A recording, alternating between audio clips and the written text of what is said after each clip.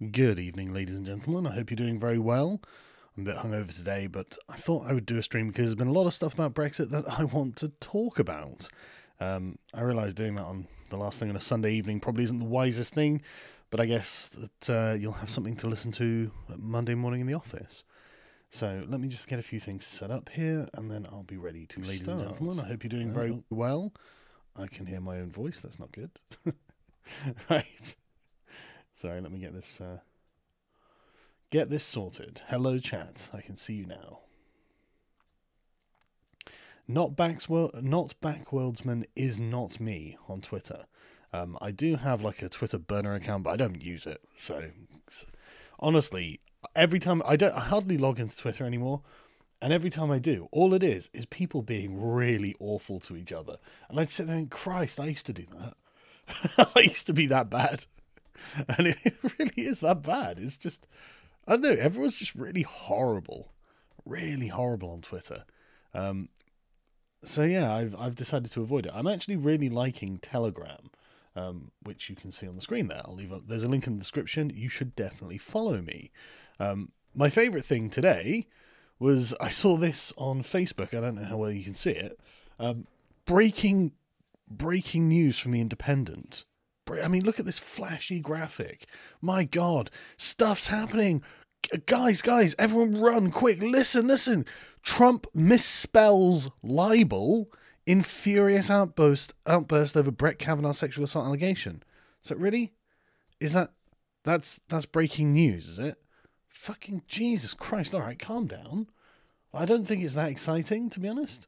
But anyway, like I said, follow me on Telegram, because we've got to start using non-Silicon Valley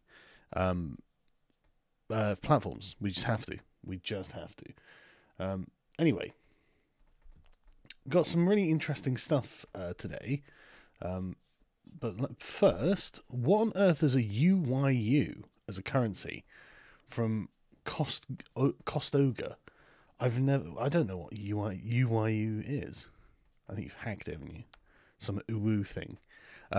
Sub this argument. Have you watched The News That Hasn't Happened Yet by David Firth? It's gold. I have not. I will put it in a browser. Hang on a second. Let me save that for later. Right, okay. And Marusha, thank you as always. Deleting Twitter now. Honestly, what do you lose? Ask yourself, what do you lose if you stop using Twitter? I'm trying to think of the only thing that I lose by not using Twitter is the ability to wind up communists and Nazis on demand. I have to go and do that somewhere else. But that's literally it. I can't think of anything I've lost by going off of Twitter. But anyway, let's get into what's been happening.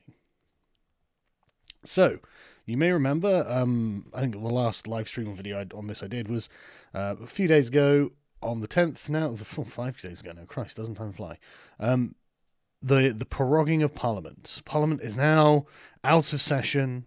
They've all been silenced. These MPs don't ever get to speak to anyone anywhere at all, ever. They've got no social media presence. They never get interviewed by the media themselves. It's over for these MPs. Boris Johnson has silenced them, which is why people are claiming, and Boris Johnson has had to say, I'm not leading an authoritarian regime. I mean, duh. I don't know why that has to be said. Like, Boris Johnson is doing nothing unconstitutional. Absolutely nothing. So why he hasn't censored anyone, he hasn't silenced anyone, he has not gone out of the bounds of normalcy by proroguing Parliament. Happens every year, or should do. The unusual thing was the length of time that the parliamentary session had sat. This is all normal. The weird thing is in fact, I'll get to that. In fact, sorry, I'll get to the weird thing. But and again, from September the 10th, most people polling a few days ago, and I'm sure this still holds now, just want Brexit to be over. We want the referendum respected. We want to leave. Just go. For crying out loud. This is just it's so insufferable at this point. There are so many other things I want the public dialogue to be about than how much the Remainers are sore losers, to the point where they are actually going to conspire with the European Union to undermine the result of the referendum and invite Guy Verhofstadt, to their conference, which was this weekend. So this was recorded yesterday, and this is his speech. So I thought we'd go through it, because there are some interesting things that he says in this. It's 12 minutes long, so we might not go through the whole thing, but I thought it'd be worth going through a few. And before that, Passer on the Street. I've been listening to Dr. Edward Dutton recently. I'd be interested in hearing a conversation between you and him. You'd probably find it quite red-pilling. Callum, if you're listening, please do whatever is necessary to get that arranged. I don't know who he is, but look into him, see if he's got any interesting things to say, and see if we can interview him, I guess. And also thank you for everyone who backs me on Subscribestar. That means I can have an assistant in doing all of this, so I don't have to do it all myself. Anyway, go on, take it away, Mr. Verhofstadt.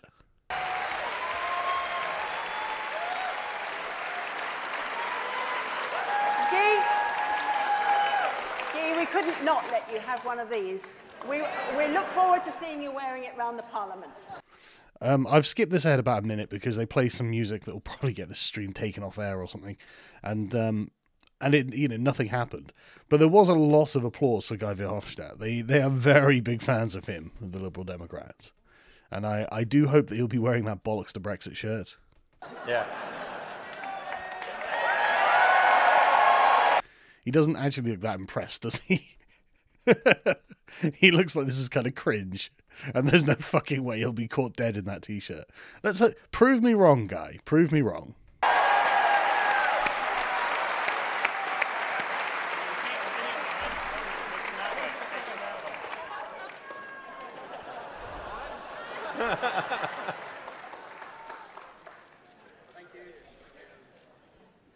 Okay, thank you very much. Is it not possible to be candidate in Britain, Jo? Is that not possible? It seems to me that I could have better results here than in Belgium.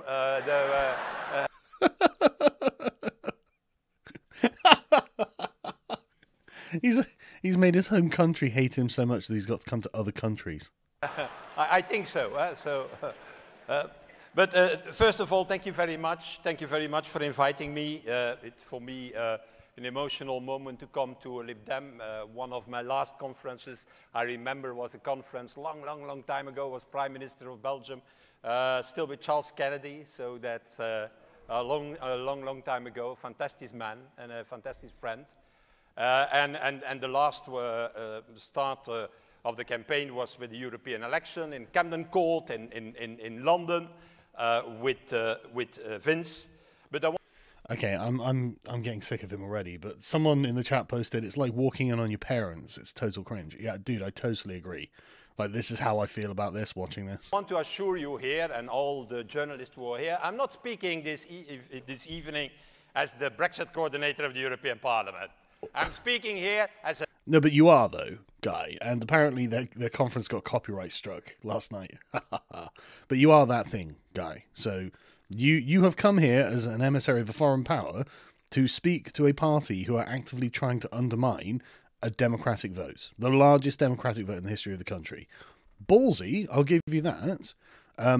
Really annoying. And I'm telling you this now. A vote for UKIP is going to be a vote to push the Liberal Democrats into the fucking sea. A Lib Dem who is in favor of the European Union and thinks that the European project is the best one we have. Sorry, I could not laugh. Nevertheless, I love the fact that they've destroyed our fishing industries, even though we're a fucking island. Also, the French get to fish in our waters. But anyway, never mind. Nevertheless, I have to tell you one thing. You are very courageous to invite me. That's true. That's actually really true. It's incredibly ballsy to bring the chief opponent of the national project that is Brexit to speak at your conference. It genuinely is. It's wild. Because the the hard Brexiteers and the press around the hard Hello, Guy. Brexiteers are always saying, yeah, this Verhofstadt there from Belgium, this old prime minister, he's against Britain. Yes. That's really how it looks. The meme of the kid wearing the EU flag shirt saying, I don't know where these stars come from, but I get one every time I kill a nation. I think the devil does it. Yeah, it makes it look like you're against Britain. And the actively punitive things, like people forget things like the financial transaction tax that was proposed back when it was Sarkozy.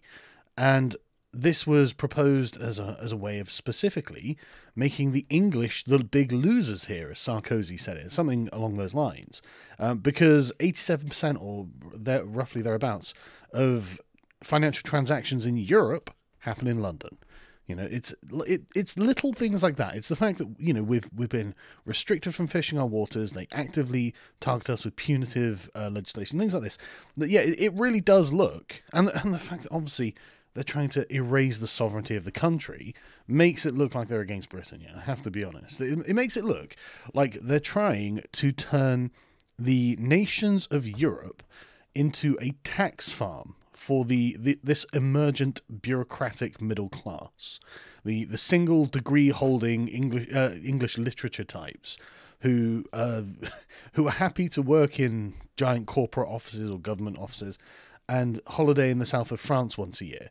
That is that kind of person who's taken over Europe basically through the EU. And that's what the Liberal Democrats represent.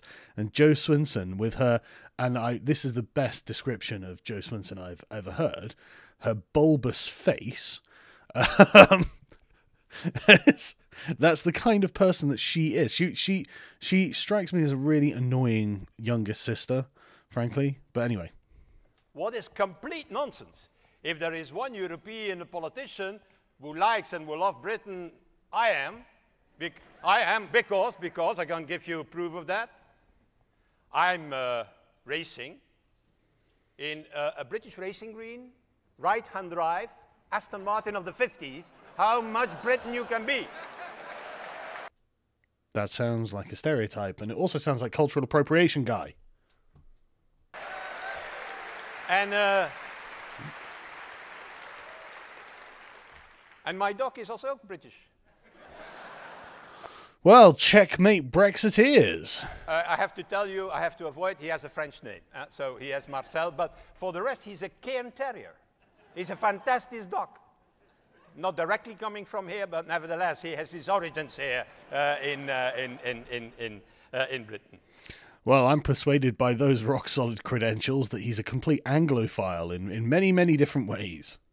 And so... he loves Britain so much he'd like to conquer it. I'm very pleased to be here and to say a few words about Brexit. Yeah, as up yours in the chat says, national identity is defined by dogs and cars. That's right. I mean, I don't even know if you can buy Aston Martins anymore, but you're not British unless you have one. The question is very simple. We all know Brexit is not working.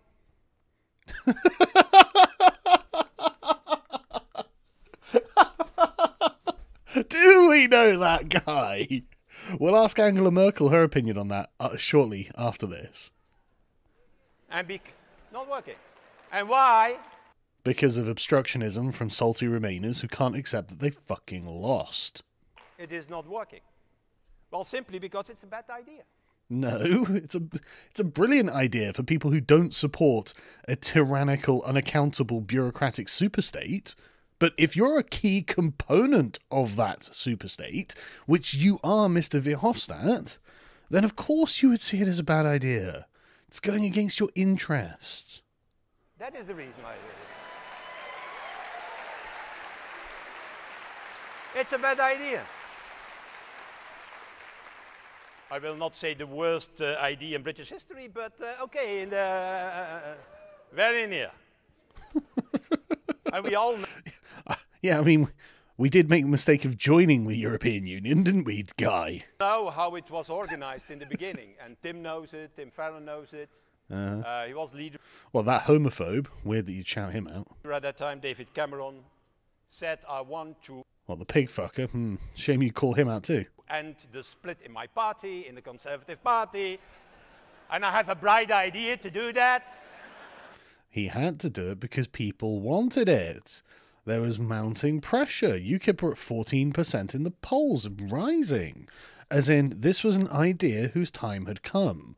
The British people had had enough of Europe and wanted to say that they would like to leave. And they did 3 years ago.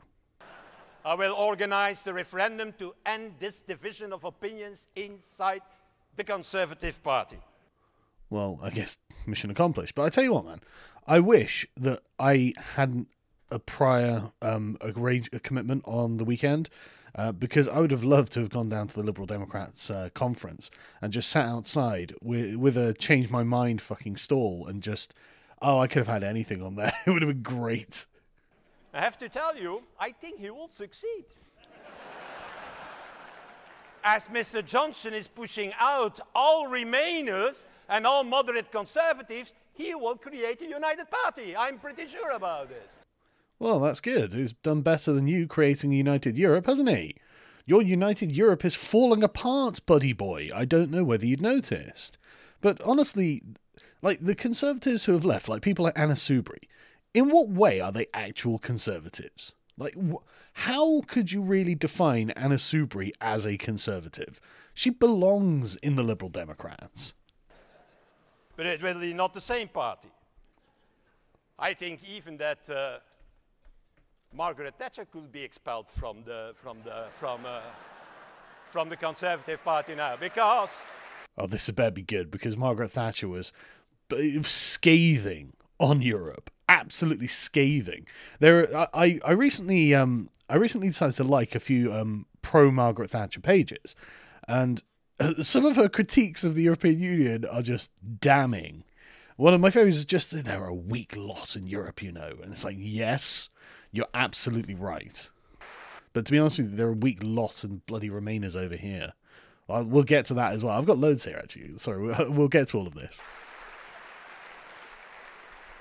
I can say that because my nickname when I was a young politician in Belgium was Baby Thatcher, so I can talk about her.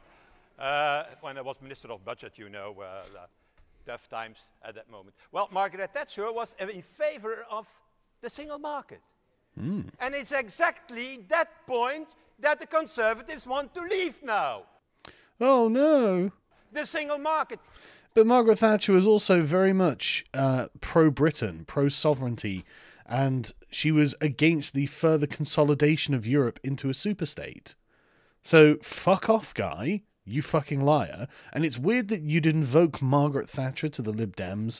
They view themselves as a centre-left party, and in many ways they genuinely have been corrupted by Labour's socialism. So it is... it's hard to believe that they're pro-Margaret Thatcher. She said, what a fantastic project. Non-bureaucratic project. With a tunnel under the channel. The possibility to have... Someone in the chat, baby catcher. Yeah, it did sound like that, didn't it? Have hundreds of millions of consumers and citizens for British goods and British... His nickname was Fiat Schnerek, which means bike rack. ...services. Well, it is exactly that what hard Brexiteers want to destroy now. Against the interest of Britain. Nah, it's not really against the interest of Britain, is it? And the European Union. Yeah, it's against the interest of the European Union. There we go. That's what it is. That's what this is all about. And I'll show you how I know this in a minute. And we all know that this is driven by a number of hard Brexiteers inside the Conservative Party, outside the Conservative Party. Tim Farron spoke about Nigel Farage saying, yeah, we have shown that he is not only representing Britain. I can tell you, Tim, Nigel Farage is only representing himself and his offshore tax scheme. That is what he is representing. And you're only representing your gold-plated pensions and massive salaries that come at the expense of taxpayers all across the continent. We can all play this game, guy. We can all say, well, everyone's got interests, and that's all we're doing. Like, believe it or not, right? I believe that you have a firm conviction that you think that the United States of Europe is a good idea. Right? When you complain about hard Brexit is, all you're saying is there are people with firm convictions that do not align with mine. That's what you're complaining about. It's and then you call them the hard Brexiteers for a reason, right? That's how you're defining them. They're defined by their convictions, and you go, oh well, they've got money. Well, you've got money too. Everyone's got money. Everyone's got interests. I mean, like, make an argument, man. Make an argument saying this person is interested in keeping their money. I mean, I can say that and have said that about you, but I do still believe you have firm convictions. But it's asinine, and it's just an ad hominem. It's not an actual argument. Tell me why it would be a good idea to stay in Europe. Not more than that. That's right. He's only been doing this for, 27 years? Back when it was an unpopular idea, and he was in an unpopular party, and he's only been slogging away. But Nigel Farage is literally just in it for the money. I mean, what did he do before he entered politics? He did something.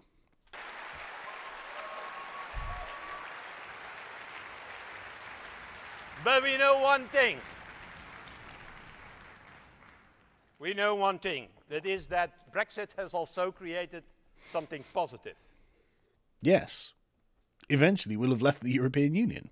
And the positive thing that it has created is that today, in the whole of the European Union, the biggest pro-European movement in the history of the Union is in Britain, putting more than 1 million people in the streets.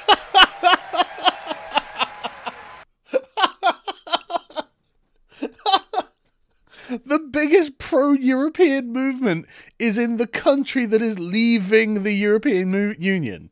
That's damning, Guy. That's an awful thing to say. That's so ridiculous. Like, it's not in Germany, it's not in Sweden, it's not in France, it's not in Spain or Greece or any of these other countries that get huge amounts of money from the richer ones. Oh, no. It's in the country that's leaving that they're most pro-European. That's sensible, Guy. Very, very stirring. Fired up my blood there. Just bravo. And you, let's repeat it, let's recall it. You are, in fact, the heart of it. The origin of it, the most pro-European party in the UK. The most pro-European party in the UK, not because of opportunism, because there are now maybe a majority to remain, but by conviction. By your conscience, you are the pro-European. But you're not acting in any form of principle. You guys are always arguing that this will cost us money. Okay. I don't care. Going to war with the Nazis is going to cost us money. It's going to cost us lives. People are going to die, and yet we should have done it anyway, which is why we did. Like, saying, oh, this is going to be expensive, that's not a fucking argument. At least not an argument from principle. So let us use this pro-European energy, not only to remain, I have to tell you, in Europe, but also to reform the European Union. Because I have one conviction. I've got one conviction too. Well, actually I've got lots of convictions. Now I say it, hang on, you literally only have one conviction. That's terrible.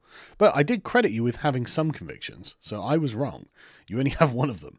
But the one thing I know that beyond doubt about the European Union, it is never going to be reformed. Never. It will collapse before it's reformed. It's too Byzantine to be reformed. Ask Majid. I have one conviction. That Brexit happens is also a sign that this European Union needs to be modernized. No shit. It needs drastic reform, yes. Needs to be more effective. We cannot continue. We cannot continue, dear friends, with a Europe that is always acting too little and too late. You know what he's asking for, don't you? Sovereignty. Give us more sovereignty. In fact, there are lots of ways they've tried to do this as well. Basically, they want power to raise taxes. They're going to want their own army, which Merkel is all, obviously they've all signed off on. Merkel, Macron, and whatnot. They're all, and obviously the Commission and the presidents of the councils. They've all signed off on the idea of getting an EU army. They're building an aircraft carrier, I believe. But there are also other ways, like the veto that countries have. So unless decision, I can't remember in what regard it was, but unless decision is unanimous, then it doesn't go through. And they want to erase that. They want to turn it into a majority now. So it's no longer a block of equals. It's now going to be a German and French interest group that dominates the rest of Europe, which is one of the reasons that we're getting out. In the world order of tomorrow, the world order of tomorrow is not a world order based on nation states or countries. It's a world order that is based on empires. Ooh, well, now, this is not the first time that Guy Verhofstadt has used the term empire. In fact, he keeps using this term, and I find that very interesting. An empire, for anyone who doesn't know, is one ethnic group dominates others. Multiple others, in fact, and this is why you have, the Persian Empire. It's the Persians ruling over a giant landmass. The Mongol Empire, the Mongols ruling over a giant landmass, blah, blah, blah, blah. So if we're going to use empire, that's interesting. I'm interested to know the quote, European empire. Who are the Europeans going to be dominating over?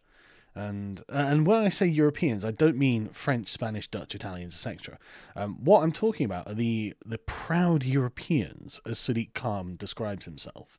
He's not a citizen of any one European country, just the continent, just Europe.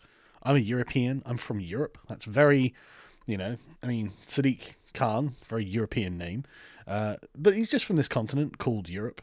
It's, no other defining characteristics.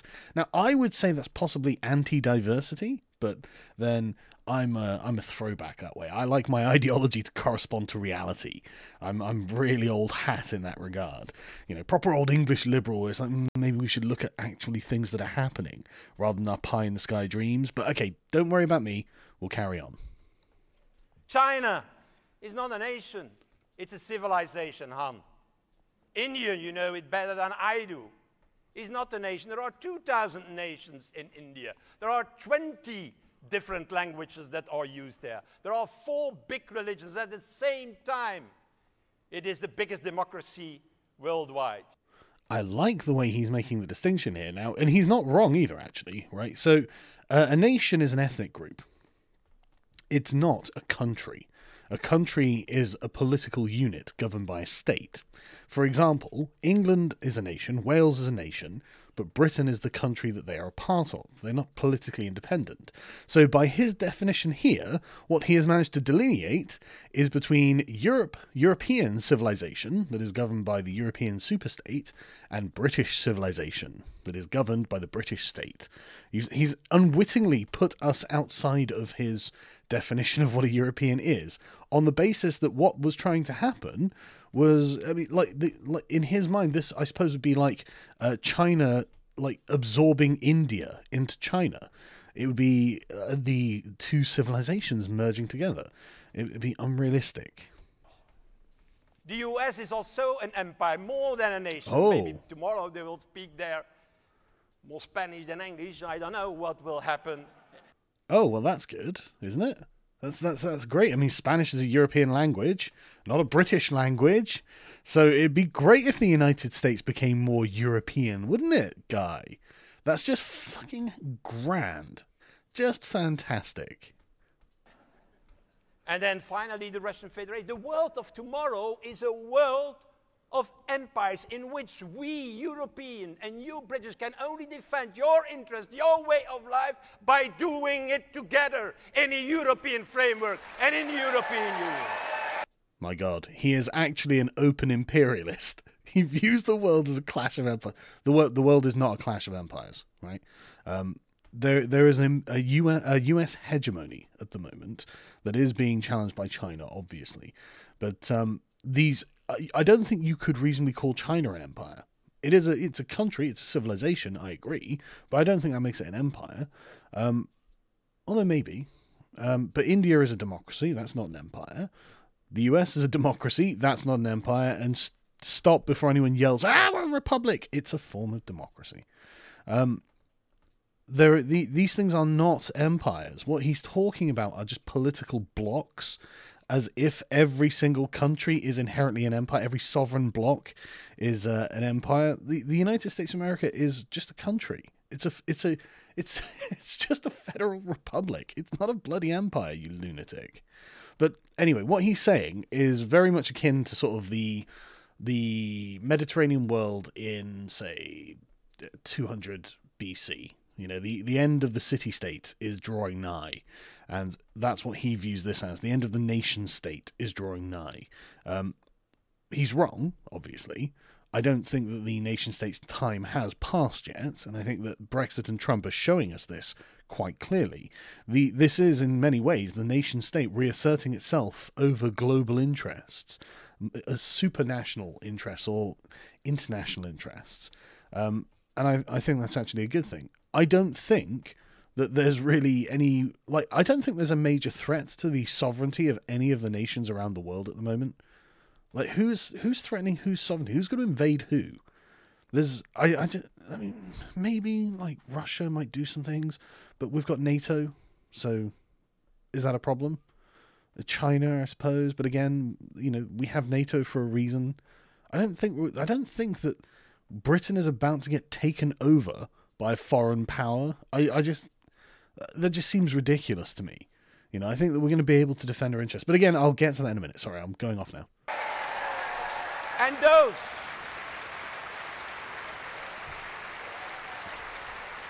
those, dear friends, those who want to defend our standards of living. Right. I don't trust Guy Verhofstadt or any of the other EU types to run an empire. And if that's how they view it, and I know that I can never pronounce the woman's name, but she's the defense minister of Europe. She's had plans for years about projecting European power into Africa and Asia, for example. Why would you need to do that? This is the thing. They are not just sitting there thinking, well, what we can do is just make Europe really good, which in my opinion would be bad enough anyway. No, they're going to be defending their interests around the world. They're going to come into conflict with the United States. I don't want to go into conflict with the United States. I think the United States is a good thing, and I think it's a better thing than the European Union. And I think that that's the side I would rather be on when the chips fall down and it comes to the crunch. I do not want to have to be supporting Germany's new imperial ambitions, basically. Our social standard. And hang on, sorry, I know I keep interrupting this guy. Fuck your social standards, by the way. I don't care about protecting the living standards of the French and Germans. They can do that just fine on their own, right? But I find it very interesting how all this talk, right, we should turn this into the first European empire, Emperor Palpatine style. Okay, you can advocate for that, I guess, because you're a Remainer and you're allowed to say, oh, well, everyone else is an empire. We should become an empire. They're not empires. You shouldn't become an empire. But if we're talking about empires, Mr. Verhofstadt, is there anything wrong with us bringing ours back? Well, I'm saying Kanzuk is an idea that's being floated, and well, that would be a way of defending our interests internationally in this world of empires against the Europeans. Our British civilization will rise again. ecological standards, our labor standards can only do that. They know it only in the framework of Europe, and inside Europe, in the center, a Britain that takes its responsibilities and not is going out of this great project. Fucking labour standards have destroyed the Mediterranean economies. There's a reason that 50% of young people in Greece can't get jobs. It's unreal how much damage they've done to the southern countries. But, they've got high labour standards, you see. It's fine. It's just fine. I have to tell you, in a world where we see Putin, where we see the Chinese leadership, when we see what is happening in Hong Kong for the moment, in a world with Trump. What, in Hong Kong, where they're praising the virtues of the British Empire, and Trump, where he's praising the virtues of Britain. Yeah, I can see how you'd have a problem with this, Mr. I'm really pro-Britain. I can see why you're so upset about this. I mean, you do have an Aston Martini, or whatever it is, and your dog is a British dog that happens to have a French name. So, I mean, I can see why you're so bothered. I have said everything now already. And I'm going to send a tweet in a few moments about it. Amazing. And Tell in me a about your world, tweet. in fact, where a British Prime Minister is proroguing the Parliament, not for a few days, but for 5 weeks, in such a world, we have to work together to defend democracy, parliamentarism, and the interest of our citizens. And Who elected you, guy? Couldn't get re-elected in Belgium, could you? Fucking defend democracy! Jesus Christ. Unreal that he has the gall to say this. I just can't get over it. How on earth can you... it is genuinely Orwellian. Genuinely Orwellian. The Liberal Democrats, as you see by the thumbnail of this stream, they are not liberal and they are not Democrats. Get fucked. The lot of you, honestly, and from the European Union, being like, we're pro-democracy, unless you vote the wrong way. Fuck off. Fuck off. How many times, it's been something like 12 times, where on things like the Lisbon Treaty and various other treaties that have forced through, they've just either ignored or made people vote twice on these decisions, on these referendums. It's unreal that they would claim to be the defenders of democracy. It's bizarre. And we cannot do that.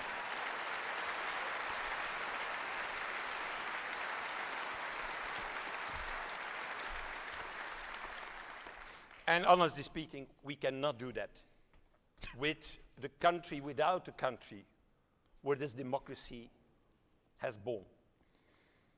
In England, in Britain, in Great Britain, in the United Kingdom.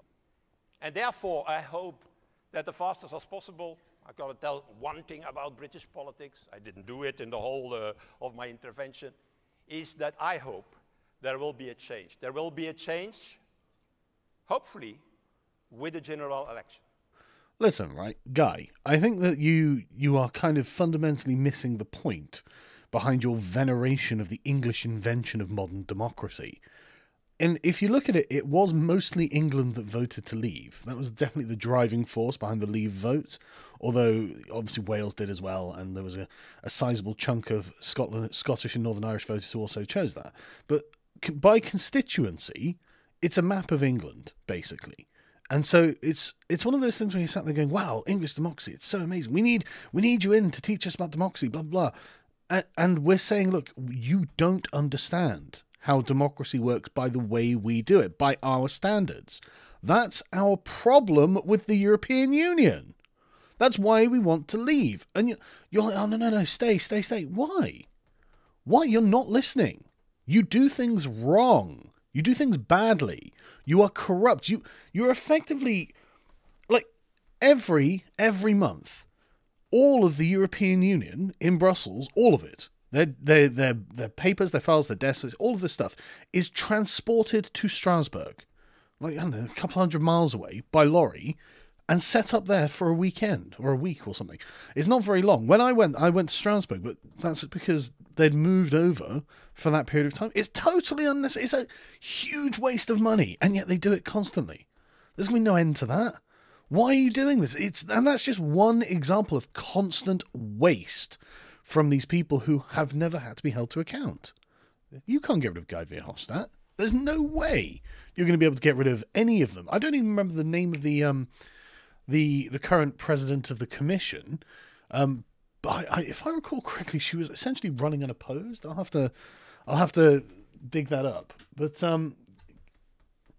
Callum, if you could do me a lemon and whack that in Discord, I'd appreciate that, man. But I'm pretty sure she actually ended up running unopposed, and so it's just one of those things. Like, look, you guys don't really get to talk about democracy. That's the problem, is that you are not democratic, and it's why we want to leave.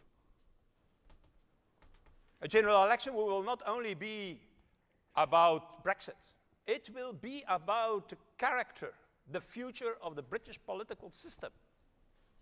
And it will be natural.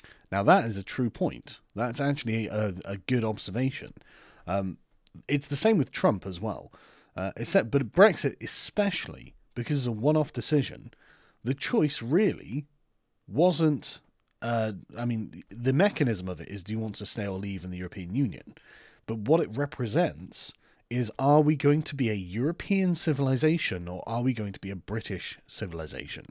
Now, the Liberal Democrats are the people who want to be a European civilization, as you can see. The rest of the country, even the Labour Party, really, if they were to be asked this question, I think they would say, we want to be a British civilization if the two are mutually incompatible. If you can't be both, then I think they would still choose Britain as the civilization that they want to be.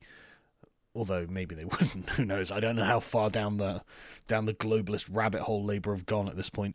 But the Greens and the Liberal Democrats, they definitely think of themselves as proud Europeans. Actually, about your next leader, and if you have to choose between Johnson on the one hand and Corbyn at the other side, well, if it depends from me, I go for Joe Swinson. Right, okay. So you are being actively endorsed by one of the important dignitaries of a foreign power of which we are currently in opposition and negotiations to. Not weird, is it? That's not weird, is it? I mean, like, the Conservative government, it's not weird if... Would it be weird if you're currently negotiating with a foreign power and then one of the other parties in your country just starts inviting their prominent speakers over in support? Is that weird? Is that... It feels like a betrayal. That's all I'm saying. It just feels like they're really taking the fucking piss with this. But anyway, so let's go on to the next thing. So the Liberal Democrats have had a lot of success recently. There's no questioning it. And this is all going to Joe Swinson's bulbous head. Lib Dem leader has David Steele moment, as she tells members to prepare for government. Actually, before I do this, I'm going to do the super chats, because I've noticed a few going through, and I haven't read them out. So let me quickly do those. So I'm keeping an eye. Don't worry. Right, Muru Shadak. This guy can't be anti-UK. He has a British friend. Exactly. Oh, hang on, that's actually not right. There we are. Uruguayan pesos is the equivalent to like $10. Right? Okay, thanks, man. I had no idea. I didn't know I had any listeners in Uruguay. And see, I didn't call your country gay. How nice am I?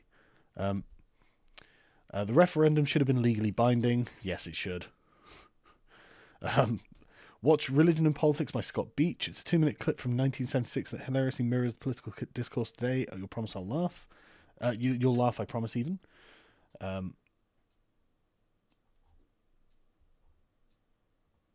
Oh, hang on a sec, sorry. Wait, Parliament has to consent to an election. Sargon's about time you all got an actual written constitution. Iron all that shit out so there isn't any tyrannical bullshit left. Honestly, I'm of the opinion that I don't want a written constitution, because there's something very British about it being done by consent and by negotiation and compromise, and I think that is right. I don't like the legalistic nature of the United States, because everything is quite clearly set out in stone. It seems to have a hard edge that I don't really want Britain to have. Unfortunately, Brexit is giving us that kind of hard edge in our politics, but I prefer the kind of flexible nature of things. But the thing is, like, it was always based on the idea of being reasonable, and we've come to the position now where there are people who are just not being reasonable. The Liberal Democrats, in fact, are just being totally unreasonable about the situation. They lost the referendum. A reasonable person would have to say, well, okay, I voted, therefore I will abide by the result, therefore I will just accept that that's what we've got to do. I'm not going to try and stop it, because that would be the wrong thing to do. That's the opposite of being reasonable about a defeat in an election. So anyway, I'll put this image up just while I'm waiting. But yeah, so when people say like Parliament has consent to things, like, because it's a very old structure and it evolved over time, all of these things are technically done in this way. For example, like to prorogue Parliament, Boris has to ask the Queen, which, you know, you say, oh, it was a monarchy, blah, blah, blah. You know, well, kind of. But all of these things kind of have to be done by tradition. It's just it's a formality, really, in this regard. And I like that it is, because how do I describe it? It's its own thing then, right? It's got defined rules and procedures and borders and boundaries. It's an actual thing that is British democracy. And it's very old, it's very complex, it's come out of a very primitive history, but it was the first country to actually do the things that make free, wealthy, prosperous societies. All of them together. And this is what the inspiration for the United States came from. Like I tweeted out, I posted on Telegram the other day, the relevant section of the English Bill of Rights, and a load of Americans commented the same thing, and this is why I tweeted out. And I'm so glad I got this response. Actually, they were about to be like, well, it seems like it's incomplete. And it's like, yes, exactly. But in the 17th century, that was fucking revolutionary. Like, enshrined free speech. Oh, only for parliamentarians. That's true. But that's the point. It's a process of development. And these things have all been superseded by laws made, in like the 80s and 90s and stuff. But like, you understand, it's the principles by which the country has been operating and the values that they held dear. The fact that these things would end up being enshrined in bills of rights and in like constitutional acts and, Magna Carta, all that sort of stuff, when you go back to 1215. So it's the spirit of the country that is what you're seeing there in the evolution of the thing. And that's why I don't want to just get an American-style constitution. I want to continue the spirit of the country, the sort of zeitgeist of the way that politics is done here. And that's why I'm so angry at the Liberal Democrats, is they're actually breaking that. They're actually ruining this kind of social contract that we actually do have. It's really, really disturbing, and it's upsetting the natural order of the country. I'm getting really annoyed by it. It's like, no. We are British. We do things in a certain way, and we go slowly, carefully, and we do the right thing. That's always what this is about. We do the right thing, and that's all of English history has been about. Really, it's insufferable. There are continental authors. I think it was, I can't see the name of the author now. It's on a table behind me. But in the book, The English Are They Human? He says that it's insufferable that the English always act from principle first. And that's why in the Magna Carta you've got property rights. Okay, it's only for the barons, yeah, but that ended up going further, didn't it?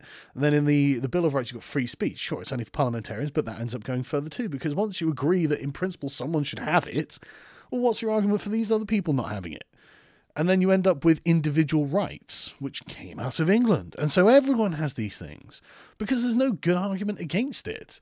So anyway, this is why I don't want a written constitution. Also, we do still have guns, although it's difficult to get them because the asinine background. Well, anyway, I'm not going to get into it. But that is also in the Bill of Rights, that people may be armed. So, anyway, sorry, I'll carry on. Sargon, are you ready for the EA of Bannerlord? The EA of it? I don't know what the EA of it is. But honestly, I'm looking forward to my grandchildren playing Bannerlord. I can't wait. Now, obviously, I can't wait till Bannerlord's out, man. I dread to think how many hours I've sunk into Mount and Blade, and I hope Bannerlord is good. Murray guy can't be anti-UK as a British friend. Wait, how can you say you love the British if you give a British dog a French name? That's a good question. Leave is split between the Tories and Brexit Party, while Remain is split between the SNP, Greens, Lib Dems and Labour. How is voting UKIP not a wasted vote? Well, I don't want to, I'm not... I'm still a member of UKIP, obviously. I'm still completely in support of the party and the long-term goals of the party. I think Richard Brain is a fantastic leader. He's really demonstrated some quick intellectual thinking and the courage of his convictions to me recently, which I think is excellent. And I think that if you're actually concerned about the things that we on this channel are concerned about, then UKIP is the party for you. But right now, you are correct that tactically we have to support Boris. And I'll go into what Boris has been doing in a minute. Not necessarily the Conservatives, although that does involve us actually supporting the Conservatives. But this is why I'm actually quite annoyed at Nigel and the Brexit Party. Like, I'm a huge fan of Nigel Farage on a personal level. I'm a massive fan of what he's achieved. I like the fact that he generally has called out almost everything I want him to call out. And I think the Brexit Party probably was a necessary thing. Probably was useful to have that as a singular thing. I'm not angry or resentful or anything. I think it's probably a good thing. But when it comes to the next general election, I mean, he's offered the Conservatives a pact, but that's really his own vanity talking.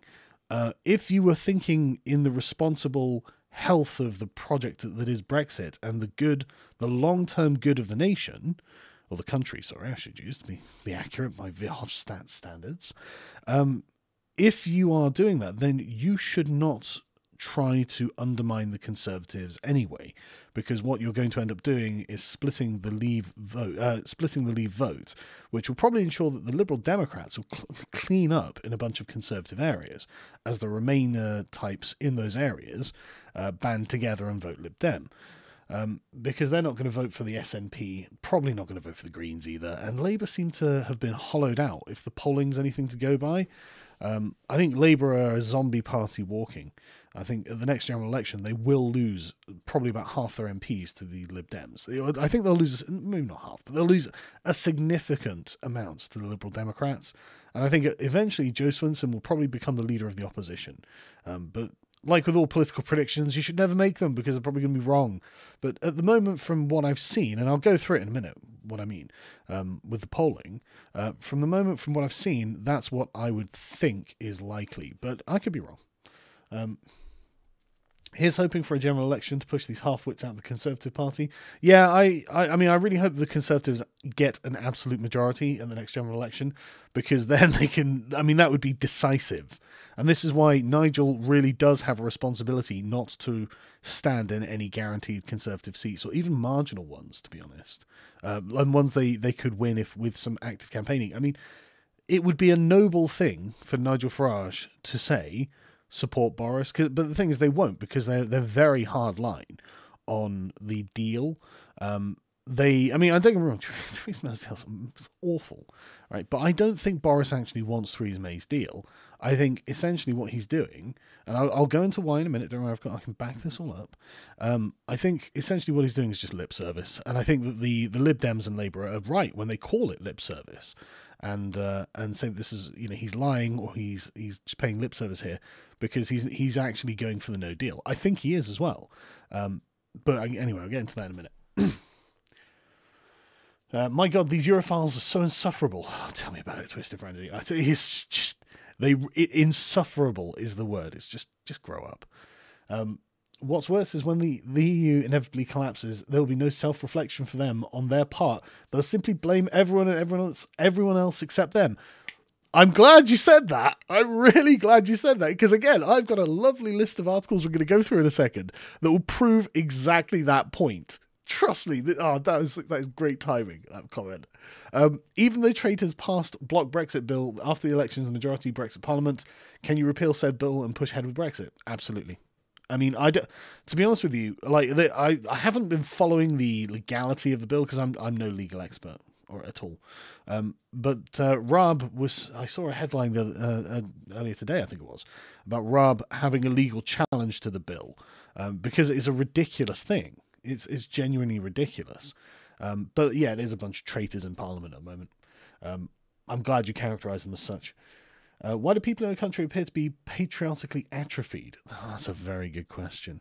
Freedom and independence from Germany seems great. Why not for Scotland as well? Yeah, dude, if Scotland votes to leave, they vote to leave.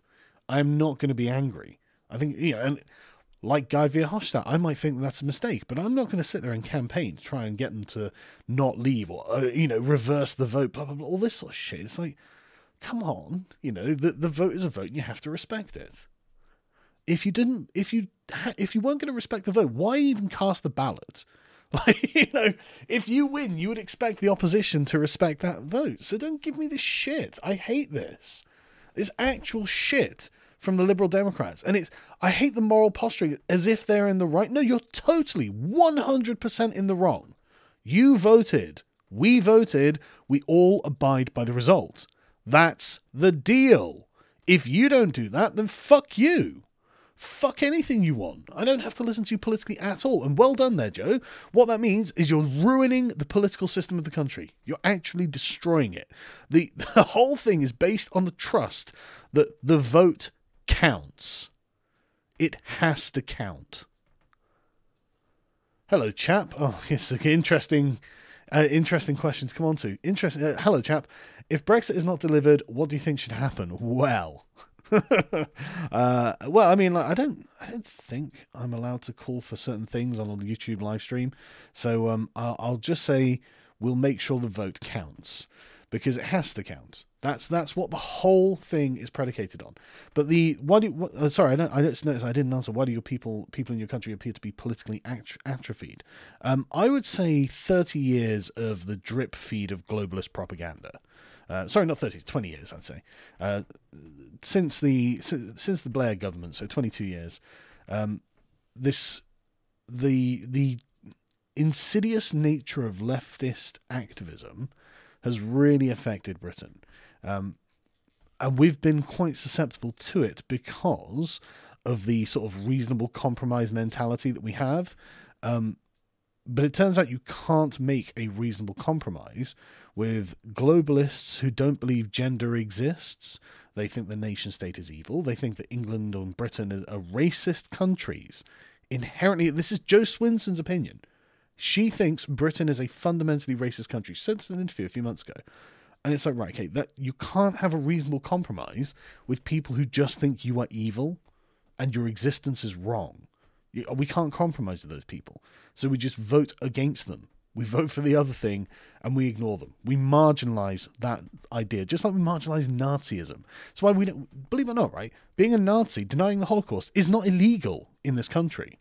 It's probably been made illegal through some kind of arcane sort of, well, actually, you're allowed to be a Nazi, but if you post something to Instagram or Facebook or whatever, then that was a malicious communications, even though that's not what the act was for. And now we've arrested you. So, like, unlike in Germany, where it's just illegal to be a Nazi, obviously, and in Poland as well, I believe. But you can actually deny the Holocaust. You can actually do these things. It's not illegal to do. We just don't agree with them, and so we vote against them. And this is the point of being a reasonable, sensible country. So the Liberal Democrats just need to be marginalised. It should be shameful to be a Remainer at this point. Shameful to be so just grandiose and puffed up while actually undermining the integrity of democracy in this country. It's just it's staggering to me. Staggering.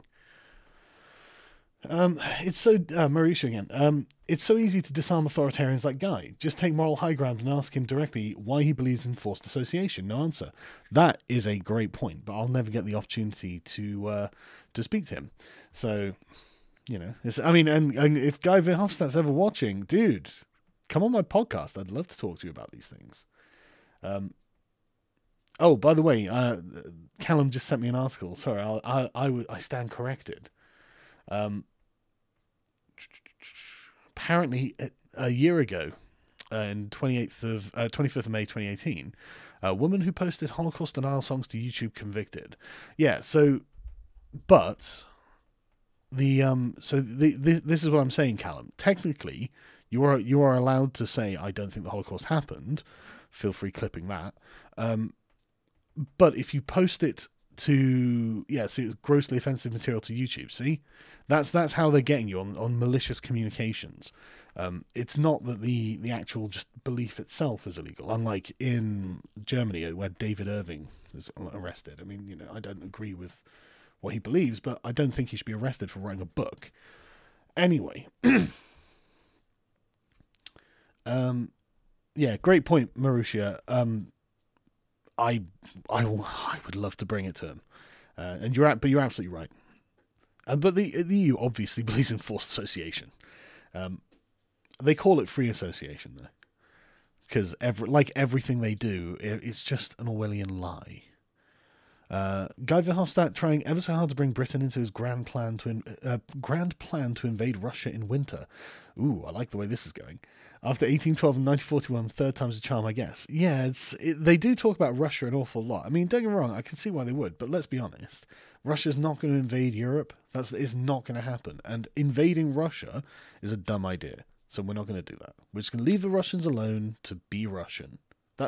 I'm just one of those old-fashioned sovereign types who thinks that every country should have their sovereignty. Any idea what happens if Brexit is cancelled? Nope. We are all flying in very unfamiliar territory. We're blind.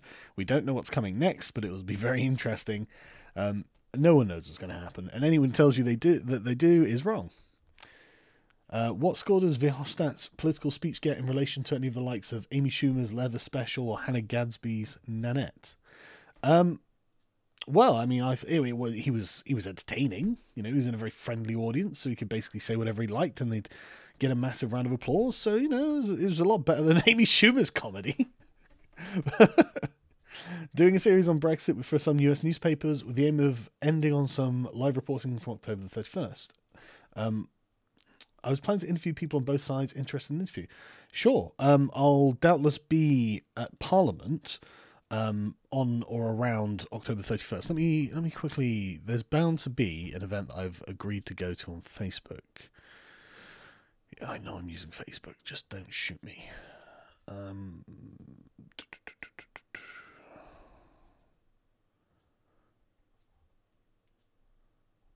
Okay, apparently I have not. Have I not? I'm sure I would have done.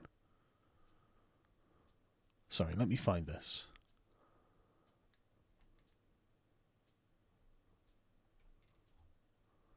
Huh. I'm surprised that there doesn't appear to be an event around the 31st of October that I can find that, you know, people could organise around. Maybe I should create one. But, like, I don't know. I guess someone from UKIP can do it. But, you know, if someone does create an event for this sort of thing, let me know and I'll share it on my Facebook and Telegram. So you guys can know as well. This is like Hillary Clinton campaigning 3 years into the Trump presidency. What's the point? Exactly. Yes, it is exactly like that. It's really insufferable. It just go away. And this is the way that you know that this is a class issue as well. It's about the Remainer middle class being angry at everyone else, especially the working classes. Is because Ian Hislop, a presenter and editor of magazines, political magazines in the UK, he has spent an awful lot of time on a program called Have I Got News For You? It's a comedy program which talks about the news, which incidentally is one of the places where Boris Johnson became so popular, going on this show. He had spent a lot of time criticising the EU. In fact, he made the case against them quite often, and then he cucked to Remain. And now he's after it was in like 2017 sometime. He was saying, well, just because we lost this vote doesn't mean we can't carry on the argument. It's like, no, that's exactly what it means. It means the decision's been made. There's no point carrying on the argument. We have made that decision. It's wasting everyone's time, and you're doing it because you're salty. You're salty because you're lost. Nat from Cheshire Cat Studios. I was supposed to do an interview with you guys, and I recall I couldn't find the time to do it. If you guys would like me on again, just contact Callum. One or two. I work as an extra and a barmaid in a working men's club. I hear from both places about Brexit. From the two different types of people there, revealing when pro-Brexit working men keep the talk political and pragmatic. The middle-class showbiz leavers always revert to personal attacks on the leavers, petty and disgusting. Well, that's really interesting, and that's basically, what I've noticed myself, like the working men, basically, like the people I've been speaking to, there's a very noticeable class divide between the Remainers and Leavers, and you can see it in every picture. Like the Gammons, the Relievers, there are always those protests. I don't know how to describe it exactly, but you can tell by looking at someone whether they're middle class or working class a lot of the time. And it does tend to be overwhelmingly working class and older versus overwhelmingly middle class and not necessarily young, but younger. So like, mid-30s, early 40s. But that's not exclusive or anything like that. But no, I've noticed the same thing.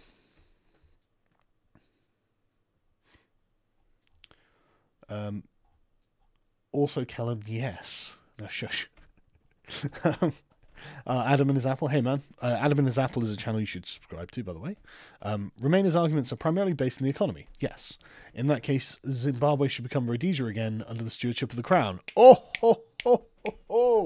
That's a great point. Why would you want to leave the British Empire, Rhodesia? You could make all of the Remainer arguments, but you'll be worse off. You'll lose money. You'll end up with a dictator for 50 years who ends up dying, and then no one turns up to his funeral. That's an absolutely fantastic point. Restore the empire. Hey, everyone's talking about empires these days. It's the cool new thing to do. So I'm going to advocate for an empire I thought was a good idea. Tell Darth Hofstadt, it's Verhofstadt, but I've got one conviction too. Look up Malcolm X's speech on nationalism. Ooh, I bet that's spicy. I've not seen it, but I bet it's good. A European talking about an empire in front of a crowd to rousing applause. Make my freedom senses tingle. Yeah, right? That's howdy from Florida. Hey, man. But no, that's exactly it. I get nervous when someone with a European accent starts talking in glowing terms about empires to roaring crowds. I mean, this is the thing, right? The British Empire wasn't like a conquest, a single conquest. It was settlement, So it wasn't a general just conquering states. I mean, that did happen, but like it wasn't all at once. It was this thing that grew over a long period of time. Obviously through war and obviously things like that, but it wasn't just like the sort of Hitlerian Napoleon-esque, great man conquers in the name of country, So it's a different thing in my mind. But maybe I'm wrong for thinking that. Who knows? But that's how I see it. And so yeah, I do get kind of nervous when you've got the charismatic speaker in front of an audience who are cheering for their great imperial project. But I mean, I'm just a giant hypocrite because Kanzak now. I think it's right. Even then, what would that even mean? I mean, by the end of the British Empire, it was decentralized. It was like self-rule was something that almost all of the colonies had. So what does that even mean? Like they're not taking instruction from Westminster. It's more or less just an alliance of countries with shared values. Verhofstadt is the spitting image of Emperor Palpatine. All he needs is a hood and cloak. Well, yeah, he literally is saying, let's turn this, European Union into the first European empire. It's like, no. God Emperor Trump should invade Europe. Why? There's just French and Germans there. It smells of cheese. No, I do quite like Europe, actually. It is a nice place to go, but I don't think anyone should invade it. If things go socialist in the UK, you're always welcome here, Carl. Thank you, but I don't think they're actually going to go socialist. I think that Brexit has destroyed the threat of Corbyn. For the meantime, I think that, and I'll show you in a minute why. I will get to this in a second. Get the British on. We need more Britishness. Yeah, I would like to do more streams with Britisher and Academic Agent.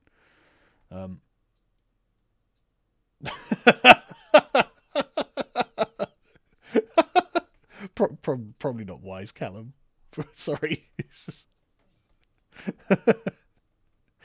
Although that would be funny. Sorry, I can't say anything there. Is Guy a lizard person, elf, demon, or alien? Well, I have seen no proof that he's not. We're gonna have to do the thing test and see if his blood jumps out of the thing. Britain is the last bastion of Western ideas in Europe. Well, liberal ideas, really. The EU was created to rival the US. The EU imperialism is as much an enemy to the US as China. Yeah, that's how it will be viewed. There's no question of it. There is no question that the European Union will be arrogant and be interested in being an imperial power opposite the United States. And I just don't think that's wise. I don't think it's moral either, to be honest. I think the US is the best case scenario at the moment. I just don't trust the Germans and the French to do this. Whether it's Guy, Bernie, or Corbyn, they all sound convincing until you put someone next to them to counter them in real time, then they crumble. Yeah, I'd love to see them actually talking to the opposition. God Emperor Sargon, glorious leader of the second great British Empire. Where do I sign up? Unfortunately, you can't. But anyway, right. Let me get onto a few things. So,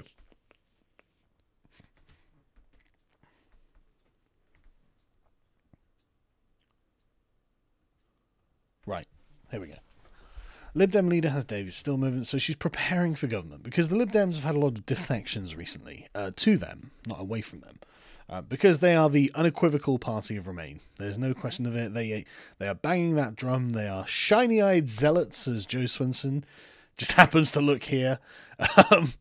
They are true believers in their holidays to the south of France that don't require visas and their income. They're very concerned that they'll be able to get, smashed avocado when they go to a restaurant. Who is going to be serving their Pret, their coffee in Pret? They are true believers in their own living standards. That's what it is for the Lib Dems. And they won't change their mind under any condition. They have decided, this was what Joe Swinson said in an interview, if there's a second referendum and they came back leave again, would you change your mind? And she was just like, no, I'm not going to go against my principles. And I was like, right, okay. All right, well, there we go. There's just, for you, it is a principle to uphold your living standards by being in the EU, even though I think that your living standards would actually be higher outside of it. And I think the EU thinks that too, but don't worry about that. We'll talk about that in a minute. This is what it's about. This is what it's all about for the Liberal Democrats. It's all about their comfort. Like they could make the argument for not leaving the EU is the same argument is for not going to war against Hitler. They could easily say, well, no, it's going to impact my living standards. I'm not working in a factory making munitions while my husband goes out and fights on the front lines. I'm not doing that. Therefore, we're not going to go to war with Hitler. No, too much. It's too much to sacrifice. We're not going to do it just because it's the right thing to do. It's too much to sacrifice. Okay, get fucked. But I think this is a wildly arrogant opinion because these are two polls that came in yesterday. They're Comrares and Opinion, which is regular polling in the UK, and they show quite a large spread, but at no point do the Liberal Democrats look like they're anywhere near forming a government. If you can see the bottom one, Conservatives were up to 37%, which is pretty staggering, and I think overestimation. Labour at 25, Lib Dems at 16, Brexit at 13, Greens at 2, and the Comrares one with the Conservatives at 28, Labour on 27, Lib Dems on 20, Brexit on 13, Green on 5. That 20%, that you are not going to be invited into a government. It'll be the Conservatives and the Brexit Party, most likely. So sitting there going, we're ready for government. Well, I hope you don't get it, obviously, because their primary thing that was agreed at this conference was to cancel Brexit without a second referendum if they win an election. Now, I would hope that even the Remain voting members of the public would say, look, you can't just do that. We did vote on this. We voted to leave. It's undermining the sovereignty of the country to stay in the European Union, obviously. It's undermining the strength of democracy in Britain to go against a national referendum that was the most people voting in the history of this country. There is no more clear mandate. And the Liberal Dems, for the concern of their living standards and their ability to get food from Spain or Dutch cheeses, the things that make their lives nice and convenient and middle class, for the sake of their fucking living standards, are like, no, fuck democracy in this country. And they are the smuggest cunts in the world about it. The fucking smuggest. No, We're voting for our own comfort, our own self-interest. Fuck principle. Fuck right and wrong. Fuck the system that we're even in. We vote for our pensions. Like, it's so naked. It's so naked. But and in fact, since I'm on the subject, right? This will get me a copyright strike. But I couldn't not put this in. This caller speaks for me. Listeners hail this passionate anti-Brexit call. Listen to this. It's another stunt, another lie. It's so important, and leading up to the last 3, 4, 5 weeks, what I know what we'll do, we'll shut down Parliament. That's causing pain for people like me, who won't follow Brexiteers off the cliff until they tell me it's better going than what we've got. And they haven't come near it yet. Listen to that fear and weakness. We're going off the cliff. You mean you don't know where you're going? You don't know what's going to happen? Okay. Is it going to be better than what we've got? Is that the only reason to do it? Is it that the only reason to do it? It's just going to be... sorry, I'll cut him off a bit. I'll let him carry on. So I'm not going to follow you, and nor are 49% of the other people who voted Remain. And for you, Phil, is that the central reason? Because you'll know if you listen. I get a lot of callers saying we voted on 2016. We've got to do it. Is the reason you're still fighting it, and you're still thankful that people are fighting it because because you feel people are asking you to do something that will harm you? Absolutely, 100%, Sheila. You've absolutely nailed it. Central point. Not even this isn't even like a pragmatic ancillary point to the main principled argument that they're making. No. This is their main fucking point. My living standards will be affected. I'm concerned that I won't get the things I want. We've gone from quickest deal in history, best deal in history, have your cake and eat it, £350 million to hoarding body bags. Hoarding body bags! That's hoarding body bags! That's what they're doing! Jesus fucking Christ. You're not going to be able to get cottage cheese from whatever region of France. Perhaps you might have to order that in specifically or something like that, all right? It's not going to be the end of the world. You're not going to die. 70% of our food comes from outside of the European Union. Half of it is produced here. I don't see why the places that already sell us food won't sell us more food. We have money. We have lots of money, in fact, when we leave the European Union. Money to burn, apparently. So why don't we buy the things we want from elsewhere? And you know what? I think the Union will cuck.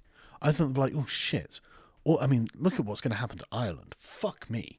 Ireland is going to be destroyed if they don't give us what we want.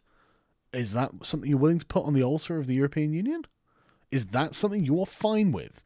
Their refusal to do a deal will mean that they are choosing for Ireland to go bankrupt and be ruined. They know it. The Irish are saying this all the time. They are afraid of this, but Guy Verhofstadt isn't going to be impacted by that, is he? You know, Liberal Democrats won't be impacted by that, will they? Doesn't matter to them. To 10 pence off. Someone on your show a few days ago said, imagine this. If it was a car crash, this is exactly what he said. The EU's car, our car, the UK's car will be battered. But I tell you what, he said, the EU's car is going to be worse. You really think that I'm going to follow you off the cliff and leave on that? People aren't even listening. They're not even hearing themselves when they talk. Benefits. What were the benefits? There are no benefits now. All Brexiteers say is, we won. So I say, there's no benefits because there aren't any benefits because it was a lie. Phil, you need to stay cool. This can't be... See, it's just about what you can get. It's just what am I benefited by? You're benefited by being in the right, by doing the right thing, by being someone who's actually taken a just path. Just saying, like, the Remain position at the moment is unjust. It goes against the foundation of the country. It's wrong. It's a moral wrong to be a Remainer. What is wrong with you? Why do I have to explain this? But anyway, Liberal Democrats, full on, fuck Brexit, fuck you. We are voting for our living standards. That's the only thing they're interested in, right? As a commenter said earlier, they'll blame everyone but themselves. My God, didn't you call it? Jean-Claude Juncker, Brexit is a failure of Britain, not the European Union. Sorry, hang on. Guy Verhofstadt said the European Union was shit and needed reform. Right? You get hardcore Remainers like Green MEP, ex-mayor of Sheffield, Majid, who actually got the shock of their lives when they go to the European Union, like, hell, this is shit. I think it's racist, because he thinks everything's racist. And this is not going to be reformed. Like, Nigel Farage has been there for 27 years, doing exactly the same thing. The UKIP guys were there for 25 fucking years, doing exactly the same thing. Like, they know it can't be reformed. You've got no mechanism to do it. And there's no particular incentive for these bureaucrats to do it because they've got all of your money. We pay $1 billion a month, and for the extension in the beginning of 2019, still under Theresa May, they were saying that if we wanted to extend Article 50, it's going to cost us another $1 billion a month. Like, this is our money that we're pouring down the fucking drain. And yet Boris Johnson's like, oh, maybe we should create we could build a bridge between Ireland and Northern Ireland and Scotland, link up the UK even further. Wouldn't that be great? And they were like, oh, that's going to cost 15 billion, as the engineers say. It's like, so? Fucking so what? Well, isn't that like 6 months of us being in the European Union? Like, that's what that costs, motherfuckers. All right? You are quite flippant with our money if it's what you want, but if it's an idea to improve the economy of Northern Ireland and Scotland by adding extra trade and transport between them, oh, this is too expensive, suddenly we don't have the money. Fuck off. But anyway, let's hear how this is the failure of Britain from Mr. Juncker. Oh god, 20 minutes long. Shit, I didn't realise it was that long. I haven't listened to this yet, so we'll see for a few minutes. Before he hands over the reins of power, we meet the EU Commission President Jean-Claude Juncker here at the headquarters of the EU Commission in Brussels to discuss in this uncut interview his legacy for Europe. So, Mr. President, many thanks for being with us. It's my pleasure. This was a big week for the EU Commission as the President-elect, Mrs. Ursula von der Leyen, unveiled her new Commission. So, how do you feel about it? And when you remember your first days in the presidency, do you feel a bit of nostalgia? Yes and no. I'm happy to leave, and I'm unhappy not to stay. I do think that the team presented by President von der Leyen is an excellent team. Mainly because 7, 6, 8 of my commissioners are still members of the new commission. She did it well. And one of your closest aides here in the EU Commission, Margarita Schinas, got promoted as a vice president of the new EU Commission. But there is a lot of controversy around new portfolios and new names of the portfolio. I cannot be asked to listen to all this. Right, okay, so he said that the UK, Brexit is a tragedy and the failure is of Britain, not the European Union. Also, he said the UK has only ever been part-time Europeans. Yeah, that's really quite true. We absolutely were very, like, you know, half in, half out. Because the European Union is not a good fit for us. Being ruled by Germany and France is not a good fit for Britain because we're a different country with different traditions and a different outlook on the world. That's why. Brexit from its beginning had to do with the fact that not a single British government was openly defending and explaining the place of Britain in the European Union. If you were telling the people over decades this is not exactly what we wanted, don't be surprised if a referendum is answered in a negative way. Well, look, they were just repeating what they were being told by the electorate. They weren't declaring it to the electorate. And you can go and speak to any 70-year-old person who is any interest in any of this, and they'll say, well, we voted for a common market or a common coal area or something originally, and we do not have what we promised. I spoke to so many during this whole thing where they're just like, well, this isn't what we voted for. You know, we didn't vote to give away the country, and so now we're voting to leave, to keep it. And it's like, good. The problem is not that the people are saying, like, we're not openly defending the European project. The problem is that now there are some people, a lot of people who are in favour of the European Union. You've spent a lot of time proselytising in favour of it, and you're annoyed that there was a reasonable objection to it. I expected the decision to leave because of this matraquage, as the French would say, repeating day after day that we are there but we don't want to be, is producing obvious results. No, it's just that we've never really wanted to be. We've never wanted the things that you want. Britain's always been a resisting force to the centralization and improvement of the European project as a political entity. Like that's not what we were in for. We were in, incidentally, for economic reasons. That is a decision taken by our British friends. My impression is that they want to leave, according to the result of the referendum. This is a lose-lose situation. More losses for Britain, also losses for the rest of the European Union. It's a tragedy and is a failure, but I think it's mine. I don't think it's mine, sorry. It's everyone else's, because I didn't decide to have this referendum. I was not intervening in the EU referendum explanation because Prime Minister Cameron asked me not to intervene.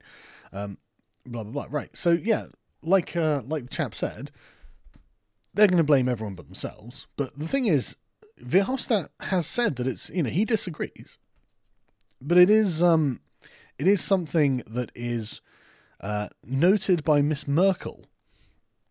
She has noticed that Britain's doing remarkably well since the referendum itself, and will continue to do better. Merkel warns of danger to EU of a Singapore-style UK on its border. Oh no, that sounds terrible. Singapore's a shithole, isn't it? Like, Singapore's not a good country or anything.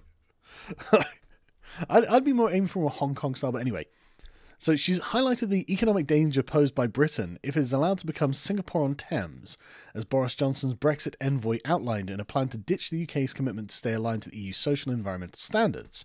In talks with the European officials, the Prime Minister's negotiator, David Frost, insisted the UK is seeking a clean break from an array of the bloc's regulations, a policy choice from the new British government that has caused alarm in other EU capitals. Good. That is exactly what I want to hear, right? What they're saying here is Britain has decided to do something and the Europeans are worried that it's going to fuck them over. It really is the yes minister thing right, at this point. But no, this is very, very good. It means that Boris Johnson is going to be doing things to make Britain competitive. This is something, obviously, that the Labour Party hates because they don't want Britain to compete, because that means Britain might win. Because Britain does tend to win most of the competitions that it's placed itself into, at least in the last sort of 300 years. Well, that's the length of time Britain's existed, actually. So, yes, it does. It's and this is what Boris Johnson said. It's foolish to bet against the British. That was what he said, and I was like, geez, that's a great turn of phrase, because I mean, just look at the history. So anyway, they are worried that we're going to become a low-regulated tax haven off the coast of Europe and just outcompete them. Merkel told German parliamentarians, we still have every chance of getting an orderly Brexit, and the German government will do everything it can to make that possible, right up to the last day, but I also say we're prepared for a disorderly Brexit. The fact remains that after the withdrawal of Britain, we have an economic competitor at our door, even if we want to keep close economic, foreign and security cooperation and friendly relations. See? Fucking... They view us as enemies. That's the German way. On the one hand,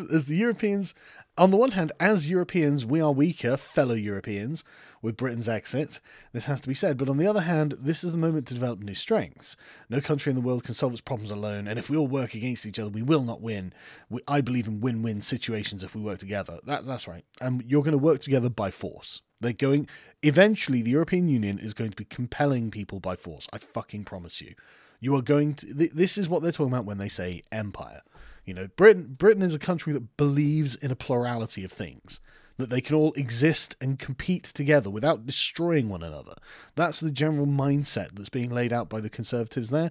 That's not Merkel's mindset. If you are not with us, you are against us. So that's the way they view these things. And that's what she's saying. That's literally what she's fucking saying. But yeah, so it's not like they don't have anything to worry about, because Brexit is actually already making Britain a better place. They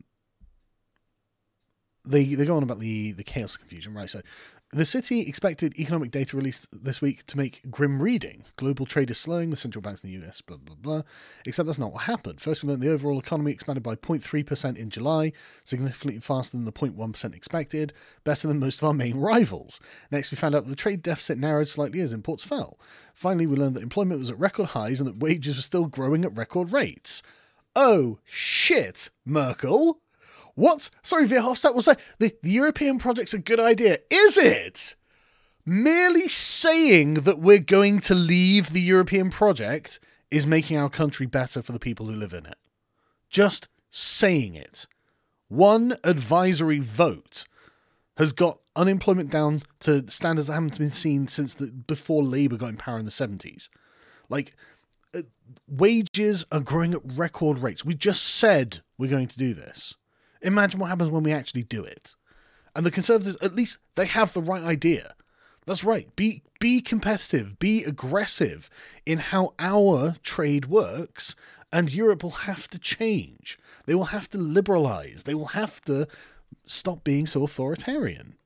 But anyway, and the Chancellor is about to start spending money with carefree abandon, which is good. And there's no reason why it shouldn't improve from here. Because remember, right, we spend overall something like 9 billion net on the EU. The most conservative. So this is a contested figure because everything about the EU is Byzantine and uncertain.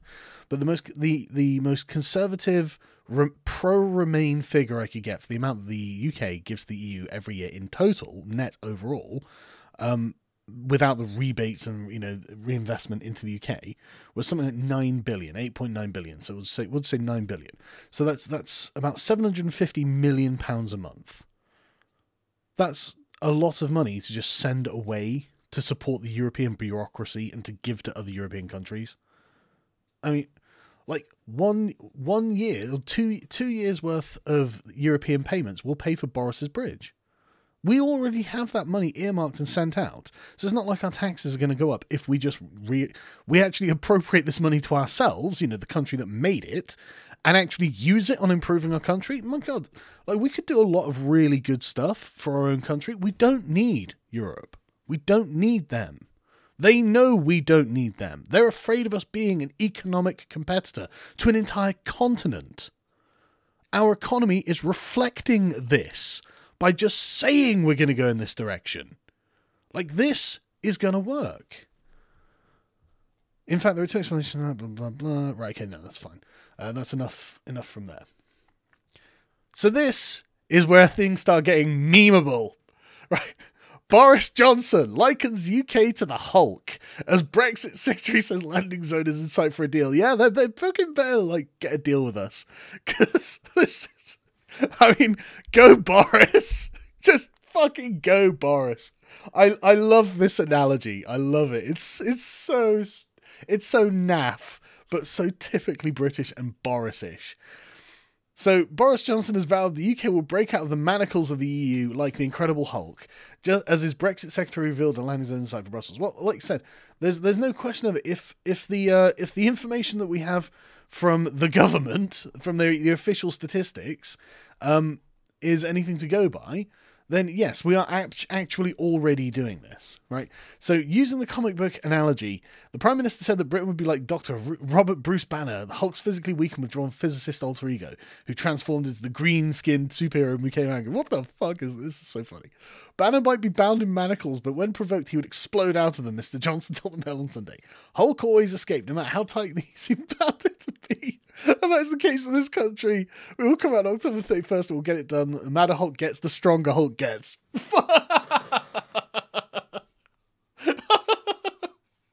Yeah, that's it.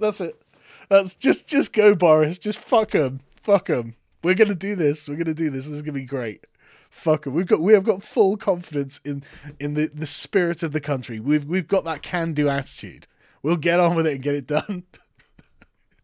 We'll all keep working really fucking hard. This is gonna work. Oh my God! Obviously, the globalist leftist cuckold, Mark Ruffalo. I don't even know who this guy is, apart from the fact that he plays Bruce Banner in the Avengers movie. Boris Johnson forgets that the Hulk only fights for the good of the whole. That's quite hegemonic, and I really don't think that... I grew up with the Incredible Hulk being essentially like a monster. So, he didn't kill people, but he did destroy a lot of shit. So, anyway, I agree. Probably not the best analogy, but I love the fact that Boris is just sticking to his guns and being like, no, this is going to be good. because that's what he's saying. We're gonna be fucking successful at the end of this, and I think he's right. I mean, I like the fact that he's spending £5 billion of the money that we give to the EU to build Royal Navy frigates. Bring shipbuilding home. Well, why the fuck not? I mean, again, we are an island. It's really, really sensible if we have a strong shipbuilding tradition, because we might need it, because we are an island. I mean, this is just no question of it, is there, really? It's amazing that an island might be like, yeah, no, we don't actually need to build ships. Like, we don't need to build our own navy and warships and to defend ourselves. Why would an island nation need that? That's so silly. That's so 19th century, sir. You know, I mean, don't worry about the fact that we actually might need to deploy them at some point, because the French are attacking our fishing vessels, even when we had permission to fish there. But, yeah, I think they'll be used against the French. I'm joking. They won't be used against the French. Well, I don't think they'll be used against the French. Anyway, it doesn't look like Boris is actually doing very much in the reason I said that I would come back to Boris paying lip service to Theresa May's deal and getting a deal, because the repeated commentary on him, you know, this is exactly this was right. The landing zone is in sight for a deal with Brussels, possibly. I don't know, but also Brussels doesn't think so. They think that they're going to carry on as they are, and I think that Boris will carry on as he will. I mean, he's been unbelievably firm on the point of not extending past October the 31st. And again, like he said, I'd rather be dead in a ditch. Good for him.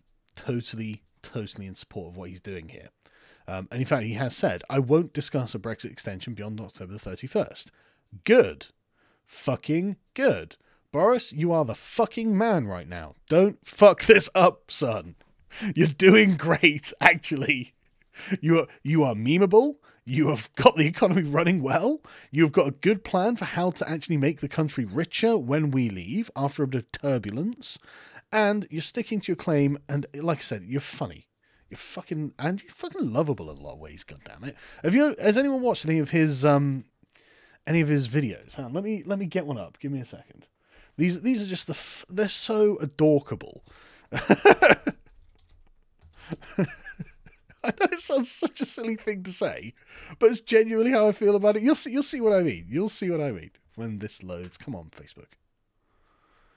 Here we go.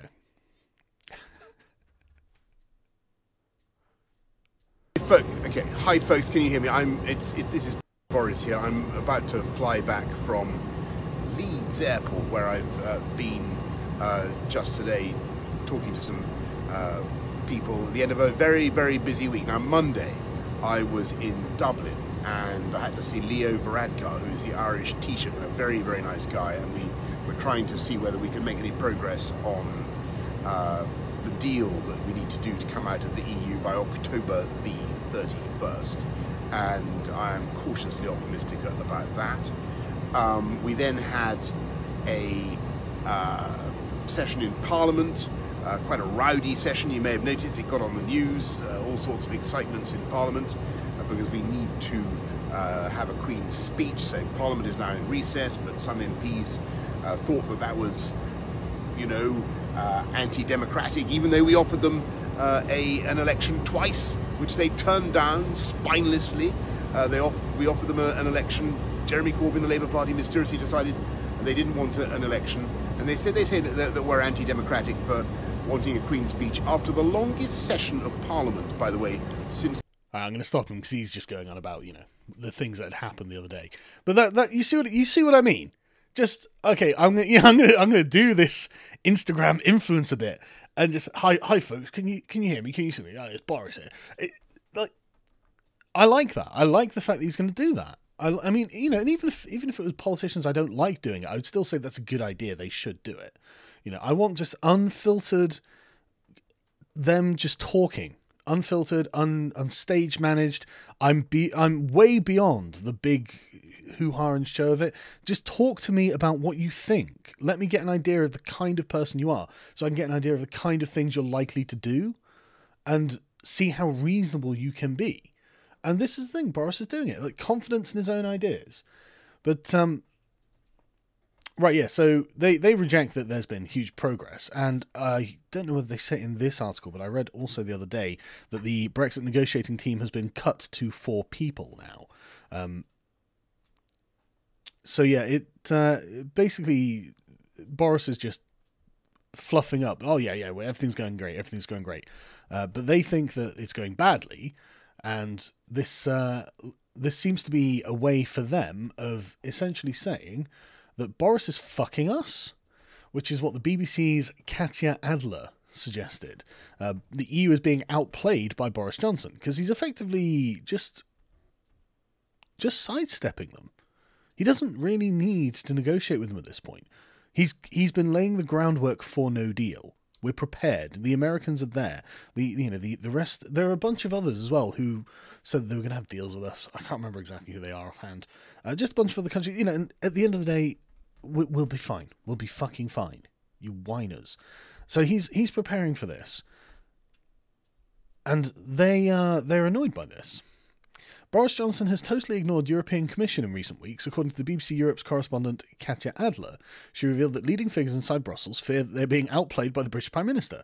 This comes amid claims Mr Johnson sidestepped... Oh, that's a good use of the term. The European Commission by going directly to EU capitals for talks, a move that is reportedly paying off. Checkmate, Europe. And I love this scene. But there was a great picture of this with...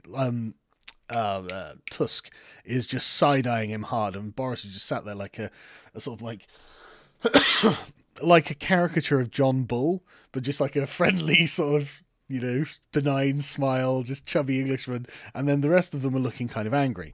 But anyway, or pensive, I think I would say. But anyway,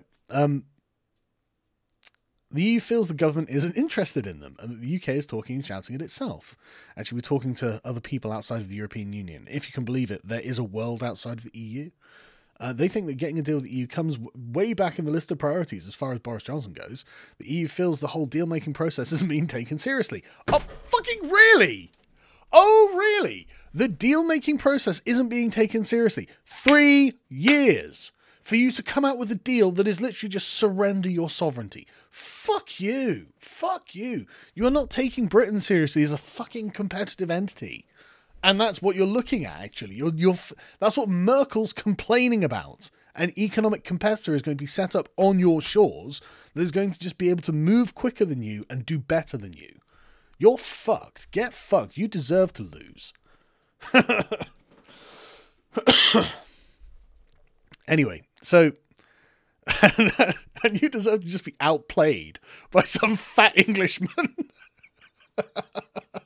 who just says, "Hello, folks." Blah, blah, blah, blah. That's the perfect guy to outplay you as well. It's got narrative perfection. The the elites of Europe, the uncompromising, calculating elites of Europe get this outplayed by some bumbling Englishman just going for it like a fucking rugby tackle on a child. Just get fucked. Oh dear. Remember, the EU, you should remember, right, that no plan survives contact with the enemy. So you don't need to plan too hard for these things. You take them as they come and respond in whatever way you can, but don't get too up on your ideas of empire, because we can't be pushed out of Europe. We're still off the coast, whether you like it or not. But so they feel they're being led up the garden path and outplayed by Boris Johnson. Fabulous. So yeah, they're generally quite unhappy. They all look nervous. They look like they're not in control anymore, and they look like the Boris is in the driving seat. That's fucking brilliant. This is exactly the position we want to be in. This should have been day one. And I think it was Michael Gove who stabbed Boris in the back originally and got Theresa in. If this had been day one, this would have ended 3 years ago. This would have been over. They would have capitulated. They would have just crumbled like a fucking house of cards, and it would have been no problem, and we were 3 years down the line. But no. And it's the Remainers who are making this happen. Get on board. There are, of course, it's not going to be an instant thing. There's every chance that we're going to be tied to the EU in some way until 2022. because there's going to be a transition period where the bureaucracy is figured out. I don't really know too much about this, but I think it's probably likely, from what I've read. I read this article earlier. From what I've read, I think it's probably likely, and I think that it is a compromise we're going to have to accept. And I know that people in the Brexit Party are going to be like, that's unacceptable. Look, I think if a transition period while the bureaucracy is sorted, because they are going to agree to something. When it comes down to the fucking knuckle, on October the 30th, they're like, okay, we'll do a deal. We'll keep this going. We'll keep this going, and we'll talk about these other things in a transition period or something. They will agree to something. It's a game of chicken, and we just have to keep our mettle, because even if the cars collide, our car comes out better, and we can carry on driving. Theirs is the one that's going to be written off. So we should do this. Annoyingly, David Cameron came out as well, which was really fucking childish, to be honest. Right? Boris Johnson bagged leave to help Korea. Well, it worked, didn't it? He did become the Prime Minister, but do you think that maybe he might have had a conviction in this regard? I mean, he seems to be doing the right things. He's saying amusing things. It's a real kind of Trumpian move here, where there's a lot of noise, but if you look at the signal, if you look at what's underneath and the actions, then what they're pinning together, Britain's doing great. The Europeans are getting scared. They're genuinely worried that there are going to be big building projects that might be in works. We're going to be rebuilding our fucking navy. Good idea for an island, a sovereign island, I should add. He's not negotiating with the EU at all, and everything's in our pot. The ball is in our court. We're actually the ones driving now. Everything's going a lot better than it should have gone, really, from the European perspective. And so Cameron coming out and just going, oh, well, ad hom against Boris Johnson. He's just doing this to help his political career. Well, no shit, Sherlock. Every politician does everything they do to help their career. Just saying, there's no one who's sacrificing their career on principle here. It's just that most politicians actually go into the fights that they believe in. But I know that sounds idealistic, doesn't it? But I've met enough people in these kind of circles now to think that they genuinely, on most sides, are principled in one direction. The thing that they believe in, and it's not just... and I think these are genuinely deep convictions with a lot of people on both sides. But then you've got the reality of having to work and live in the sort of political space. And that doesn't just mean politicians. That means everyone around them, staffers, the media, legal teams, investigations, barristers, all this sort of stuff. There's a huge machinery of the what makes up the political space, and you guys are a peripheral part of it by engaging in a live stream like this. It's very, very far away from the center, obviously, but this huge political space that's a massive network of people. Everyone acts in their own best interest to improve their position in that. It's an asinine thing to say. What does Cameron think he's doing? He's doing this to try and improve his standing in the public eyes, because currently the Remainers are calling him the devil because he's the one who opened Pandora's box. So unsurprisingly, he's trying to worm his way back in. Right, I think that's probably enough stuff. I've got a clip that I'm going to end on in a minute, so I'm going to go through the super chats to make sure that there aren't any I missed. And then I'm going to play you a very, very interesting clip from Sky News Australia, which I think was, honestly, it was exactly the kind of thing that I wanted to hear. So it's totally playing into my biases, but I think what they're saying is true. I think it's verifiable, and I think it's if we're talking about moral correctness, which the left does a lot, talk about moral correctness, and the Remainers talk about a lot. Well, okay. Then we'll talk about moral correctness. I think that's a worthy conversation to be had. But anyway, let me get to these.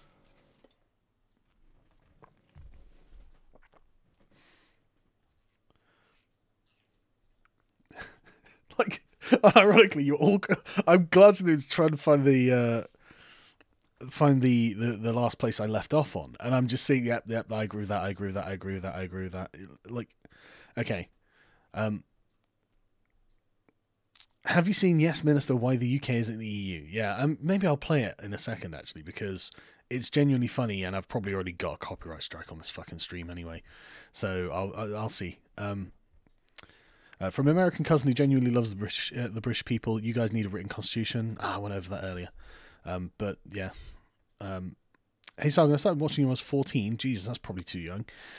Now 18. I swear way too much for that. Do you think the Lib Dems pledging to stop Brexit will help split the Remain vote with Labour in the heartlands and thus actually help Brexit? Yes, actually. I mean, I'm confident that they'll screw themselves because of their own vanity, which is good. But and what I was saying earlier, I don't want Nigel Farage doing the same thing to us with his own vanity. I think the noble thing would for him to pledge not to try and interfere, because like I say, as far as I can see, Boris is on target to get a no deal. He looks like he's on course to get a no deal. So let's he's got to say, oh, I'm trying to get a deal because that's the sensible, reasonable thing to do. But I think tactically, his actions indicate he's going for no deal. The Europeans are getting scared. He's getting more confident. Like, he's calling us the Incredible Hulk. Let's do this. Let's do this. I'm down for this. And he could start reneging all this. He could go the other way. He can, but don't listen to what he's saying. Watch what he's doing. And if he wasn't doing the right things, I'd be like, well, he's full of shit. But he is doing the right things. And in fact, for a Remainer here, he's full of shit because he is. But like, he's full of shit in our direction that's good for us. So let's keep this going. Liberal Democrats should be renamed Walking Contradictions. Someone else has got a better one in a minute, actually. And I'll get to it. Great content, Sargon. Long-time fan. Just wants to support the channel. Thanks very much, man. Good luck on Brexit. I really hope I can see you sometime in the US. I will be back in the US in October. I believe I have some university appointments. I'll have to check that with Callum. But I will be back fairly soon, actually. In foreign news, PM who is under investigation on corruption charges may very well be re-elected in Canada. Man, Short Fat Attacker will do a video on that, and that'll be well worth watching. I'm sure he'll do a video on that, because he's one of my main sources on Canadian politics. I don't really follow it that closely, but all of his videos are great on it. He does really great work generally. He's criminally undersubbed. But then so is everyone else that I hang out with. One of the reasons I hang out with these people is I watch a lot of the content. It's good content, and I like this thing. I've never been like a numbers guy with the people I associate with. I don't care. I just care they're making good content and they say sensible things. Heard David Starkey criticising the elite undemocratic attempts to hold Brexit. It was damning. Oh God, yeah. Let me find. I won't be able to play it probably because again. Let me get up. That was it. That was how he described it. Which again, you can't change my mind on this. There's a word for what the political elite is doing: treason. David Starkey talked to Brendan O'Neill about the lying, deceiving shits in the establishment, and I mean, if you don't know, his name is Based Starkey after BTFOing practically every feminist thought that exists. He's a wrecking ball against the hypocrisy of feminists, and I've got no doubt that he's absolutely smashed this. I haven't had the chance to listen to it because it only came out like yesterday. Oh no, it's today. Yeah. Well, Sunday. Yeah. So yeah, it only came out like today, the same day I started this stream. So I haven't had time to watch it yet. But Brendan O'Neill's fantastic anyway. Like he's just honestly, I agree with his opinions like 90% of the time, and like he's really, really good on practically everything. So yeah, that's undoubtedly going to be an absolute pleasure of a conversation to listen to. I haven't got around to it yet. Sorry, let me get back to where I was.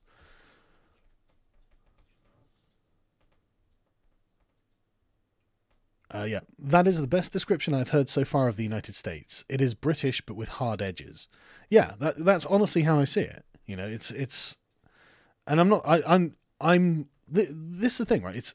I love the United States. I love what it is. I love that it exists, and I think that it's imperative that it continues to exist. But it's also not Britain. It's a product of Britain, but it's not Britain. And I don't want to leave Britain because I like Britain. This is what I'm familiar with. This is like I'm comfortable in my country. Like I don't know. I just know it. it's because it's where I was born and raised. I'm sure that, with enough time I'd become comfortable and understanding, knowing of the US as well. But like, it's just I'm not at the moment. So like, I've got no desire to move there.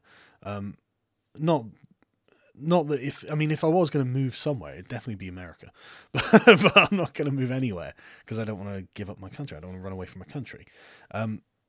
But the United States, like I think that is a good description of that. It's just how it seems, and I'm not even saying there's a bad thing. It's probably why it's doing better than the British Empire did, without actually conquering all the territory. Heard David Starkey criticising. Oh yeah, that was it.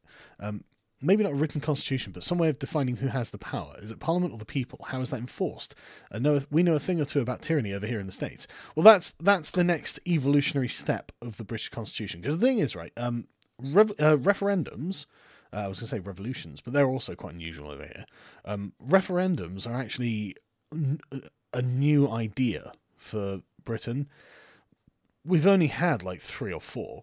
And they've only been happening since the 20th century onwards, mid 20th century even. So these are new and generally outside of the scope of British democracy, and they do kind of upset the apple cart somewhat. But there's going to be an accommodation made that will become sort of constitutional norm, and at the moment the Remainers are crying the refrain, "But Parliament is sovereign. Parliament is sovereign."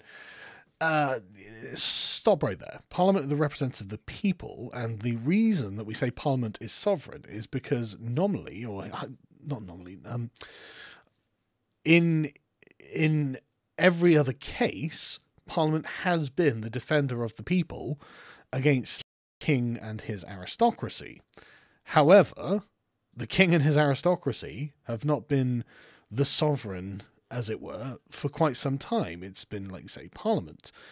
But Parliament is now opposed to the will of the people, the wishes of the people, as divined through the vote, a referendum. We've never been in this position before. We don't know what happens when Parliament is the problem and is actively going against what people voted for. 2/3 of constituencies voted to leave. 3/4 of parliamentarians voted to remain. This is a problem. This is a new place in the exploration of democracy, and the philosophical argument is not that Parliament is sovereign. That was an argument of power, a pragmatic argument from power against the power of the king to prevent oppression and tyranny. Now, if the oppression and tyranny is going to come from the Parliament, then we have to reassert that principle that underlies it all, that Parliament is an expression of the sovereignty of the people. That's where they get their mandate from. That's where they draw their legitimacy. And if the people are in opposition to Parliament, then Parliament is not the sovereign. It is the people, and that's the point. So when this is all over, that will be the settled principle, I have no doubt. Parliaments cannot override a vote. They can't override a referendum. A referendum is a commandment to Parliament. It is a demand from the people. This is the direction that Parliament will march in. We vote you there, we tell you what to do, and you need to now go do it. The Lib Dems have got a sexy endorsement from Guy. Brexiteers are doomed. Yeah, I know, right? Like, fucking... honestly. But the thing is, you never know. They could definitely. I think they're definitely going to shear a bunch of seats away from the Labour Party. Thanks, James. Did you catch Julia Hartley-Brewer's discussion with Jack Dromey on Talk Radio? No, I didn't. Labour are essentially the Lib Dems in red. Yeah, well, the Lib Dems are essentially Labour in yellow in many ways. That's the thing. This is why I'm saying they've been subverted by socialism. Like the liberal thing to do would be to make the market more free, which is what Boris Johnson's doing, because he's a bloody liberal. So it's not, he's not doing anything outside of the boundaries that the Liberal Democrats should be able to accept, I think, except because of their open border anti-nation state ideology. That's the only real difference there. Thoughts on the Burkean brand of conservative representation. Now, I was gonna say this, but I thought I'd ranted on for enough. Our conscience is more important than the will of the unwashed masses of the Remainers. Well, I think that maybe he was wrong. Because it depends, and I think it can be qualified when it comes to big decisions like this. Because this isn't just a policy choice. That's the thing. If it were that, I mean, I think that he is generally right in the sense that you want your parliamentarians to be true to their own convictions and do the things that they say they're going to do, even if there are people who object. You know, I mean, the will of the masses is putting them in the position in the first place. So even if you have a politician who isn't just going to bend the knee to make, flip-flop on every issue, that's good, because the way Twitter mobs work now, they simulate mass outrage. But I think that in the case of actual referenda, when we have clear-cut decisions, the politicians have to follow through with that. I don't think you have the right to be able to override that, and I think that the public should vote you out if you do. I would love to see the next general election. I really hope the Brexiteer voting public just say, you know what, I don't care. We're voting for people who are not Remainers. That's what the sort of popularized meme that we should have, that's what it should be. Don't vote Remainers. Vote Labour Brexiteers, I'll say Liberal Democrat Brexiteers, but I don't think they exist. And if they do, they must be a really, really unpopular minority in their party. Vote Brexit Party, vote UKIP, vote Conservative, vote anyone who is actually going to honour the referendum. That's what we have to do. We have to make trying to usurp the referendum of a form of being a prick, because it is. But I'm glad you brought that up, Skelliger, and I should have mentioned it earlier. But I mean, you got it, so that's fine. And it was I learned about this from Helen Dale, and I went and looked up the speech, and she's right, it's a fine speech. But this was long before we came to the event of a referendum. So, and at the end of the day, politicians can do that anyway, and maybe they should. And if people don't like it, they can just vote them out anyway at the next election. Have you seen the Sam Piker apology where he justified his statement while apologising? It was like watching Cenk spank his nephew. Yeah, I was going to do a stream on it because it was really funny. But I mean, like, in Hassan's defence, right, the problem he had is that the word deserved has moral connotations, as if it's morally correct for the jihadis to have blown up the Twin Towers. I don't think that's what he meant, but he was stupid, and he is a communist, which means he hates America because America isn't a communist country. So he thinks that, essentially that means the alternative can't be that bad. But, English is his second language after all, guys. Give him a break. Break the Brexit deadlock, nuclear first strike now.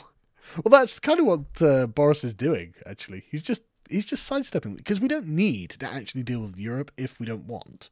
Like, that's a grace on our part, because there's a giant world outside of Europe, of which Europe is an increasingly dwindling, inferior part of. The European share of GDP is down to like 15%. It used to be like 70 or 80% or something, 100 years ago, but now it's down to like 15%. It's like, no, this is a sinking ship, whether you guys like it or not, and you are busy making sure that wealth creation is restricted by increased regulation and increased control, centralized top-down control. That's a bad idea. That's why you're failing, okay? I want out of this.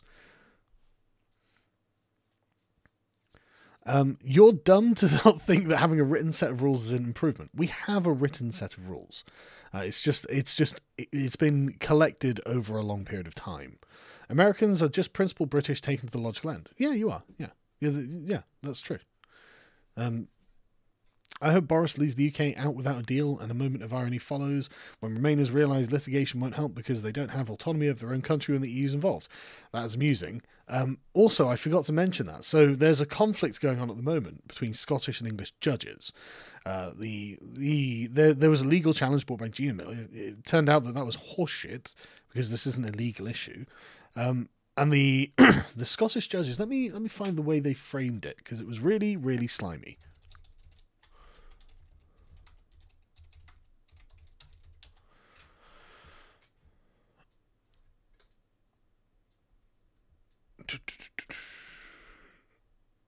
Right, so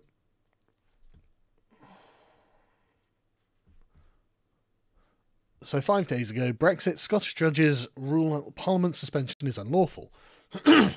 Obvious nonsense. Obvious nonsense. There's no way proroguing Parliament, an act that usually happens every single year, is unlawful. No way. The English judges just threw it out. This was stupid. This was a fucking dumb thing to say. This is a dumb thing to say, driven by emotional cunts who desperate to see Britain shackled to a foreign union, right? And the reason they want this is because they view themselves as inferior to England. That's why there is this inferiority complex in Scotland. Because if you look at it, all of the arguments are exactly the same for Scottish independence to British independence. It's just they don't think of themselves as part of Britain in the same way that, say, the Welsh, Northern Irish and the English do. And that's fine. If the Scots want to leave, they can leave. But stop trying to fuck things up. Like, stop acting against the interests of the country as a whole. It's not like Scotland isn't going to benefit from a booming economy or international trade. You'll do great. What the hell are you whining about, guys? But anyway, right? And for most Scots I know, this does not apply. You know, obviously, I know Brexiteer style Scots who are like, no, this, you know, and even if they're for Scottish independence, they're not like, oh, we need to fuck up Brexit. Like, oh, you know, for them, the EU is a layer of authoritarianism, effectively. And then, okay, so that's one layer peeled away. Now, for the Scottish independence types who want Brexit, okay, we want to peel away the layer that is the United Kingdom. And the thing is, once they get Scottish independence, they're going to be like, okay, now we need to peel away the layer that is Holyrood because it's fucking cancer. You know, so they'll be like, like Dankula will be living in the sovereign principality of his garden in South Lanarkshire or wherever he's from, like whatever tiny area of bloody Scotland it is. You know, that's what he's aiming for. And the thing is, that's a totally respectable position that I hear as an Englishman. I'm just like, well, okay, you know. They can just have a little sovereign clan area. I don't care. That's fine. You know, like, good for them. That means we don't have to worry about the next Scottish invasion. I'd be happy in my own little principality of Swindon. You know, as long as we just get left alone to trade with people, that's all I want. Anyway, so the Scottish judges said the court session judges were unanimous in finding that Mr. Johnson was motivated by the improper purpose of stymieing Parliament. Fuck off.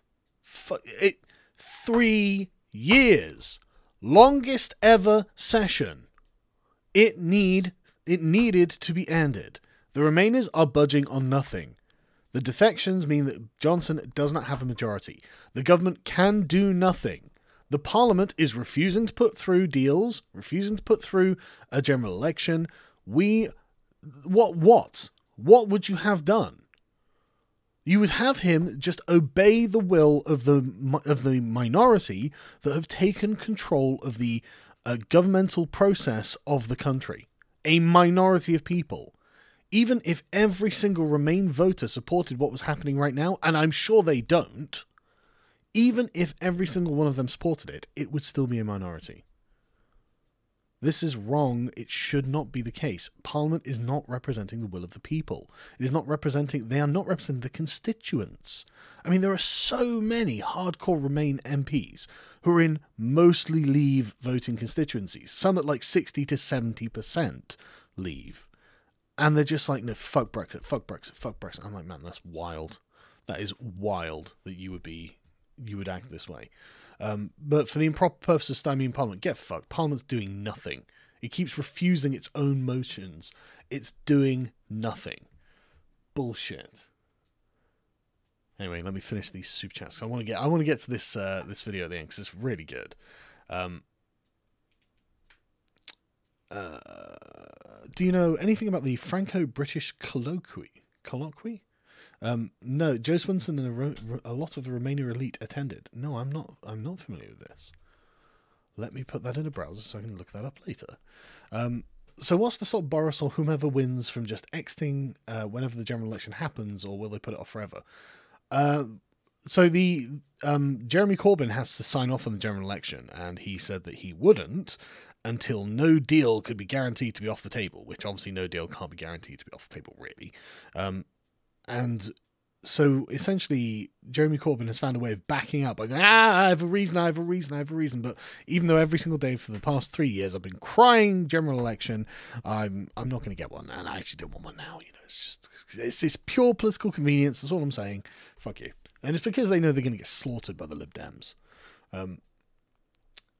Love Wales, love the UK. Don't want to be one watered down state. Yeah, totally agree.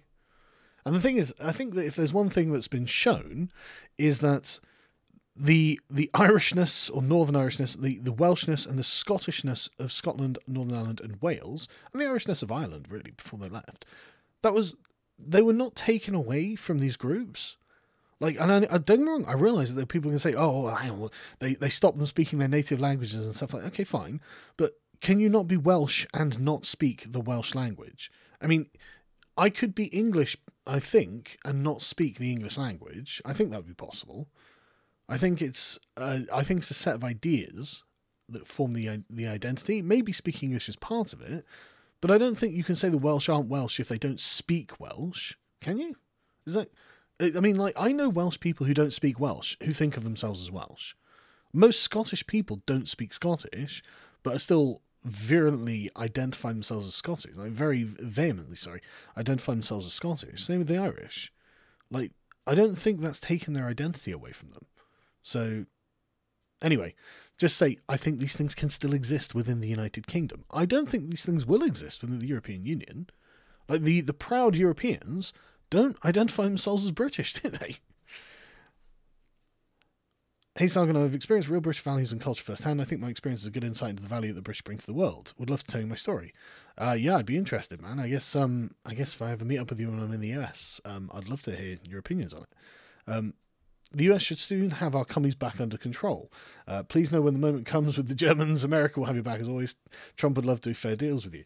Yeah, Trump is a total Anglophile, and so, like, there's no question of it. No one's worried about it. And the attempts, they go, oh, but he's only out for himself. No, shut up. No, he's not. Like, look, he's even if he was, this is a thing he likes.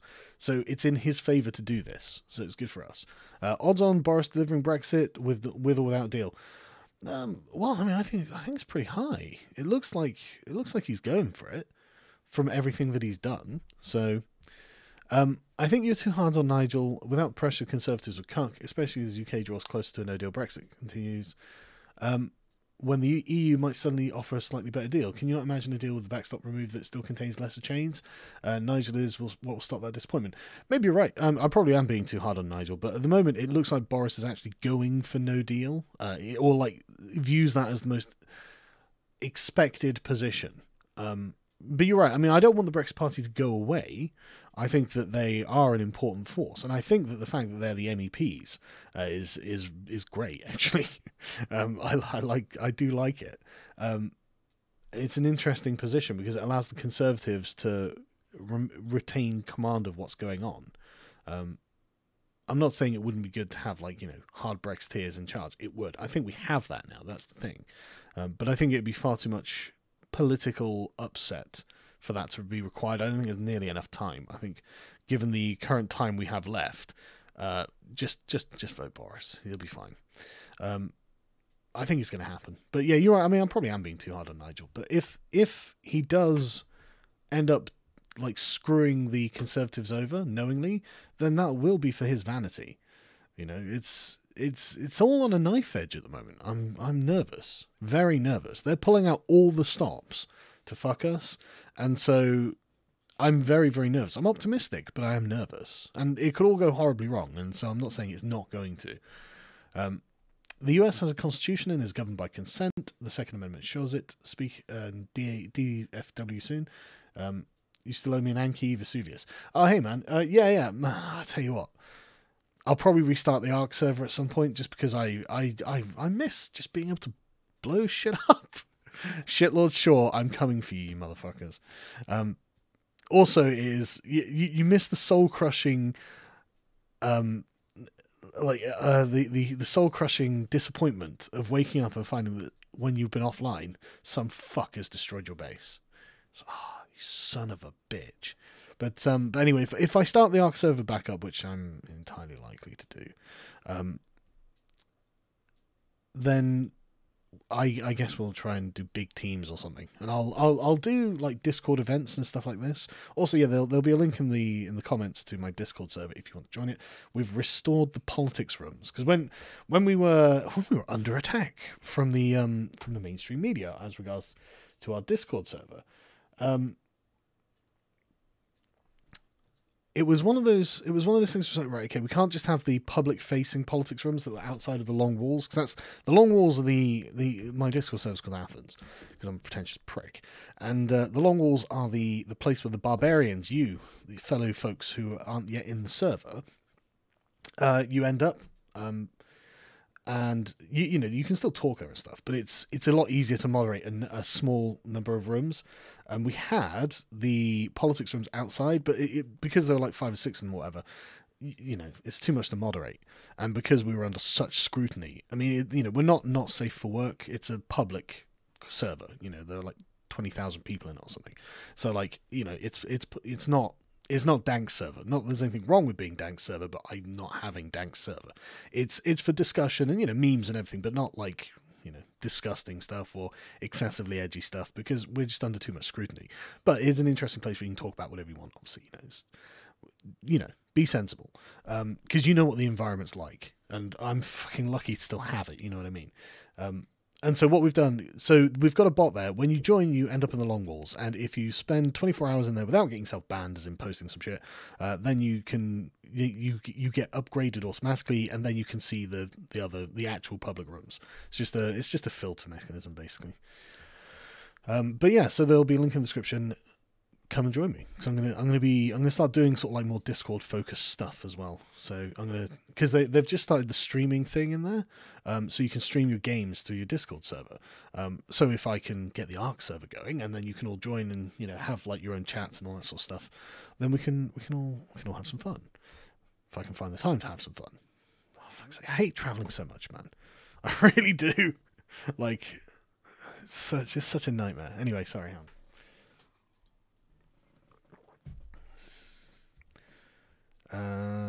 How do you support Boris without voting in traitorous Conservative MPs that will vote against Brexit? Well, I think that the next general election, if and when it happens, which I'm sure it will, but if and when it happens, I'm absolutely certain that Boris will put up MPs who are pro-Brexit and don't rule out no deal. He wouldn't allow people who ruled out no deal in his cabinet. I have a funny feeling that's what he'll do, because that's how he's going to be able to control this. He's kind of got to do it. So I don't think that you'll get Conservative MPs who will vote against Brexit. I think they'll all be kind of forced to. When the EU might suddenly offer a slightly better deal. Oh no, I've read that. I'm sorry. Are you saying it's okay to be Nazis? Bigot? No, obviously I think Nazism is stupid and bad and wrong. But I don't think we should persecute people if they do happen to believe that any more than necessary, because persecution is wrong. That's actually what being a bigot is. But obviously you were joking in your comments. So they want an empire. Oof, stay in your lane. Yeah, exactly right. Like nobody else wants Germany and France to have an empire, but there are actually people around the world right now who want a British empire. Never fucking forget that, Germany. Never forget. In other parts of the world, foreigners are saying, bring back Britain. All right? Don't fucking test us. That's unironically true, though. That's unironically true. People literally, when polled, they think things are often better under the British. It's amazing. I like saying, Zimbabwe, let me give you the Remainer argument. Weren't things better when you were governed by the British? Everyone had food. You weren't ruled by dictators. It was pretty good, wasn't it? Hey, Dad, should I get the God Emperor memes? Basically, yeah. We need Lord Protector Boris memes. That's what we need. God Emperor's Crusader, the Emperor protects. Mitch, hey man, how you doing? The Lib Dems are a literal fifth column. Yeah, they are literally doing that right now. They actually conspiring with foreign power. to undermine the sovereignty of the country and the democracy of the country. It's fucking amazing. I can't believe they exist. And not just if they were doing it for like some radical zealot fucking if they were communists or fascists or whatever, I could at least be like, well, at least they believe in something. They have a conviction and they're following it, even if I totally disagree. At least they're not just saying, I'm doing this for my living standards. Like, fuck your living standards. Fucking, with that argument, we literally can live in golden chains, can't we? Imagine watching progressives losing their mind when the British Empire revitalizes. I know. It's definitely the stuff of dreams, isn't it? Yeah, watch Brendan O'Neill's interview with Davy Starkey on Spike. The elite is guilty of treason. You'll enjoy it a lot. Yeah, I went over it earlier. I wouldn't even super chat you, liar. From Mano Spondi. I can't fucking pronounce that. Britain was much better when it was known as Britannia. # make it Roman again. Pfft, fuck off. That's basically the same as saying join the European Union. They should be named. This was the best one. They should be renamed the illiberal autocrats. Yes, they should. Or the illiberal bureaucrats, maybe. The US and the UK and Canada should form a new alliance called the Anglo-Northern Atlantic League. Yeah, well, I don't want to leave out Australia and New Zealand if they want in it, and South Africa. Iranian-backed groups launched drone attack on Saudi Arabia from Iran proper. Brexit small potatoes compared to the coming wars when Bretton Woods goes away. Watch Peter Zeihan saga on Time is Running Out. Yeah, I'm quite nervous about all this, honestly. But the stuff with Brexit is just too immediate. There are long-term decisions being made here, and it's important that we win these battles. The future direction of the country absolutely depends on this, and everything will be much more difficult after it if we lose. Where did Northern Ireland's loyalties lie? Labour, Lib Dems, or Tories, Brexit? Well, they currently have the governing party as the DUP, and they're currently in a coalition with the Tories in favour of Brexit. So they're a unitary nationalist party. They're good. I mean, they're not especially liberal from my perspective, to my taste, but they're on the side of good at the moment. Trump should offer the EU a deal, trade California for the UK. He got a deal with the EU really quickly because he just put his foot down. But there's no need to trade California for the UK. We're just going to fucking leave. The EU doesn't deserve anything. But, I mean, push California off into the sea, obviously. The US and the Commonwealth nations have had to go back and save Europe from Germany's bullshit twice already. Do we have to do it again, Sargon? Well, I'm saying, we're in the middle of doing it for you this time. I mean, I guess, yeah, in many ways, yeah. Come the new world can come to the aid of the old once again in the form of trade deals this time. We need independence from Germany. That's what everyone needs. That's what France needs as well, but France is cucked. Every Leave argument reminds me of the Trump border wall, avocado shortage resulting in my avocado toast. But again, every argument they make is an argument for their fucking living standards, because they're bourgeois progressives who literally believe in nothing but themselves. They don't think anything's good. They just want to make sure they can get their fucking vegan alternatives. Fuck off. Boris Smash? Yeah, right. My GDP, we need to stack the pyramid. GDP, import tax units now. Man, that is exactly the mindset from a lot of sort of banker types. That is exactly the mindset, 'cause they see everything as the economy. Daniel Zoller, thank you very much. If I'm not mistaken, the 5th of November is coming. Yes, you're not mistaken at all. What would happen if Boris pulls a resignation move on October 30th if Remainers don't let him do his job? Probably the collapse of his project. So that'd be a bad move, I think. Just drop the Maastricht Treaty. No need for Article 50. Well, he can't get anything through Parliament, so there's no doing it. But right, please don't send any more anything because it's getting late. The biggest failure of the Brits is not learning how to throw the damn tea into the harbour. Well, yeah, we're not going to waste tea. The Cavalier, honestly, when I make a cup of tea, forget about it, and it come back to it and it's cold, and I pick up. I'm disappointed in myself, The Cavaliers had much nicer hats. Yeah, well, it's weird that I'll be on the side of the Cavaliers this time. Right, I can't believe it. I wish I could be as proud of my country as you, but South Africa looks like a lost cause now. Yes, I have to admit South Africa does look like a lost cause. If I lived in South Africa and I was a white person, I would leave. I think South Africa is a very dangerous place, and it's becoming more dangerous and it's looking like something truly terrible will happen there, as if enough terrible things haven't already happened there. On both sides, not saying it's all one way or all the other, but I think the shoe is now on the other foot, and there's a taste for vengeance in the air, and they'll be taking vengeance against people who haven't actually done anything. So I think that they should probably just up and leave. Next time you're in the US, could you go through in Mohammed's boom boom room with David Wood?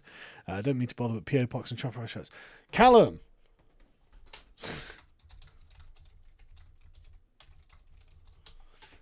Sorry, I just messaged him. Callum, this is your fault. South Africa is on the verge of race war because of woke socialism. Flee. That's just from the chat. Yeah, I totally agree. That's the thing. I'm just looking at thinking, man, there is no way I would take the risk. I mean, I'd be armed everywhere, man. Have you ever been to DC? It might be a swamp, but at least you don't have to worry about your kids getting eaten by alligators like in Florida. I would love for you to visit my area.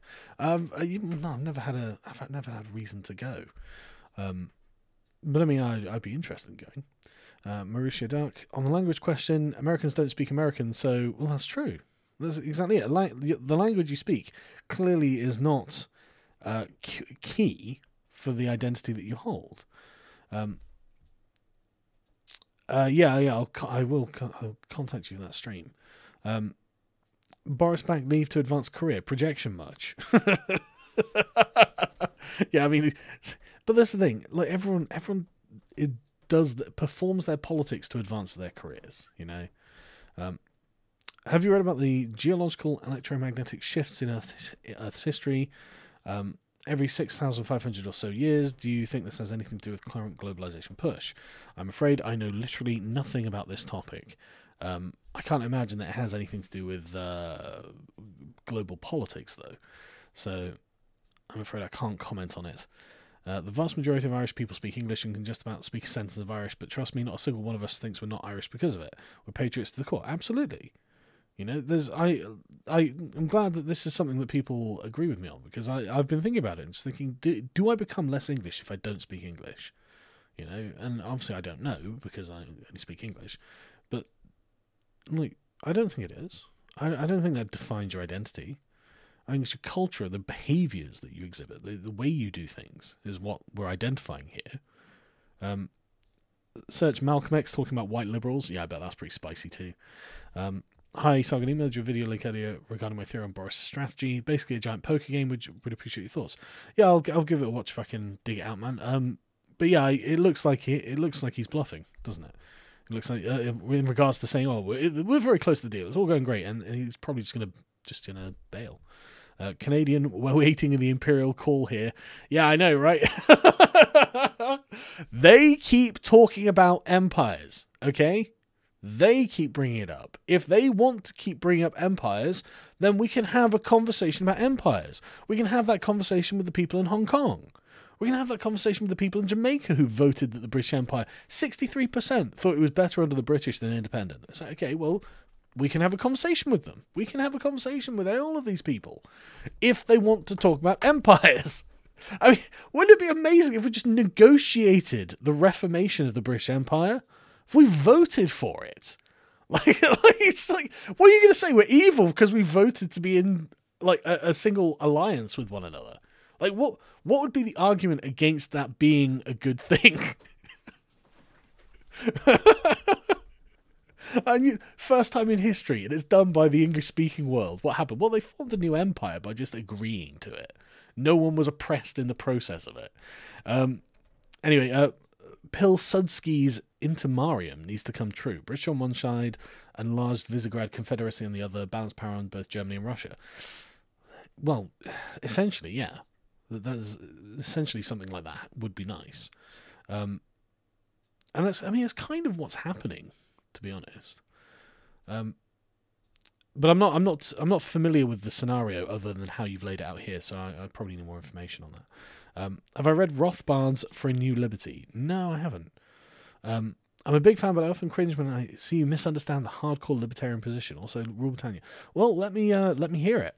You know, post in the comments or something, Thumble Gudget, and I'll thumb it up so it's listed, and I'll read through it and leave a reply. because I read my comments. You guys know that. So yeah, leave a comment. I'll find it and just tell me, because I've not read Rothbard. But I, if I'm misunderstanding it, let me know. When's the next Meeting the People or Demolition Man vid? Thanks for the hard work. The Demolition Man vid will be coming. I'm doing the Epstein part 2 video at the moment. That'll be out next week. I'm happy with it, obviously. Very happy with it. I'm not going to spoil any of it either. But it's been good, and a lot of work's gone into it. And thanks to Callum there as well for all the help he puts in with it. But the Demolition Man video is one I will do. I'll try to get it. I'll do it after the Epstein one. And thanks for supporting me, man. And if you feel like it, you guys can support me on Subscribestar or check the Teespring store. Well, I promise there will be a Chopper Ride shirt waiting. I absolutely promise it. Callum, make this happen.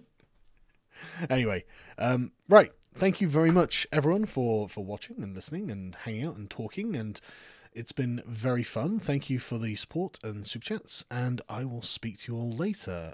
I hope this helps brighten up your Sunday evening or Monday morning. Take it easy, folks.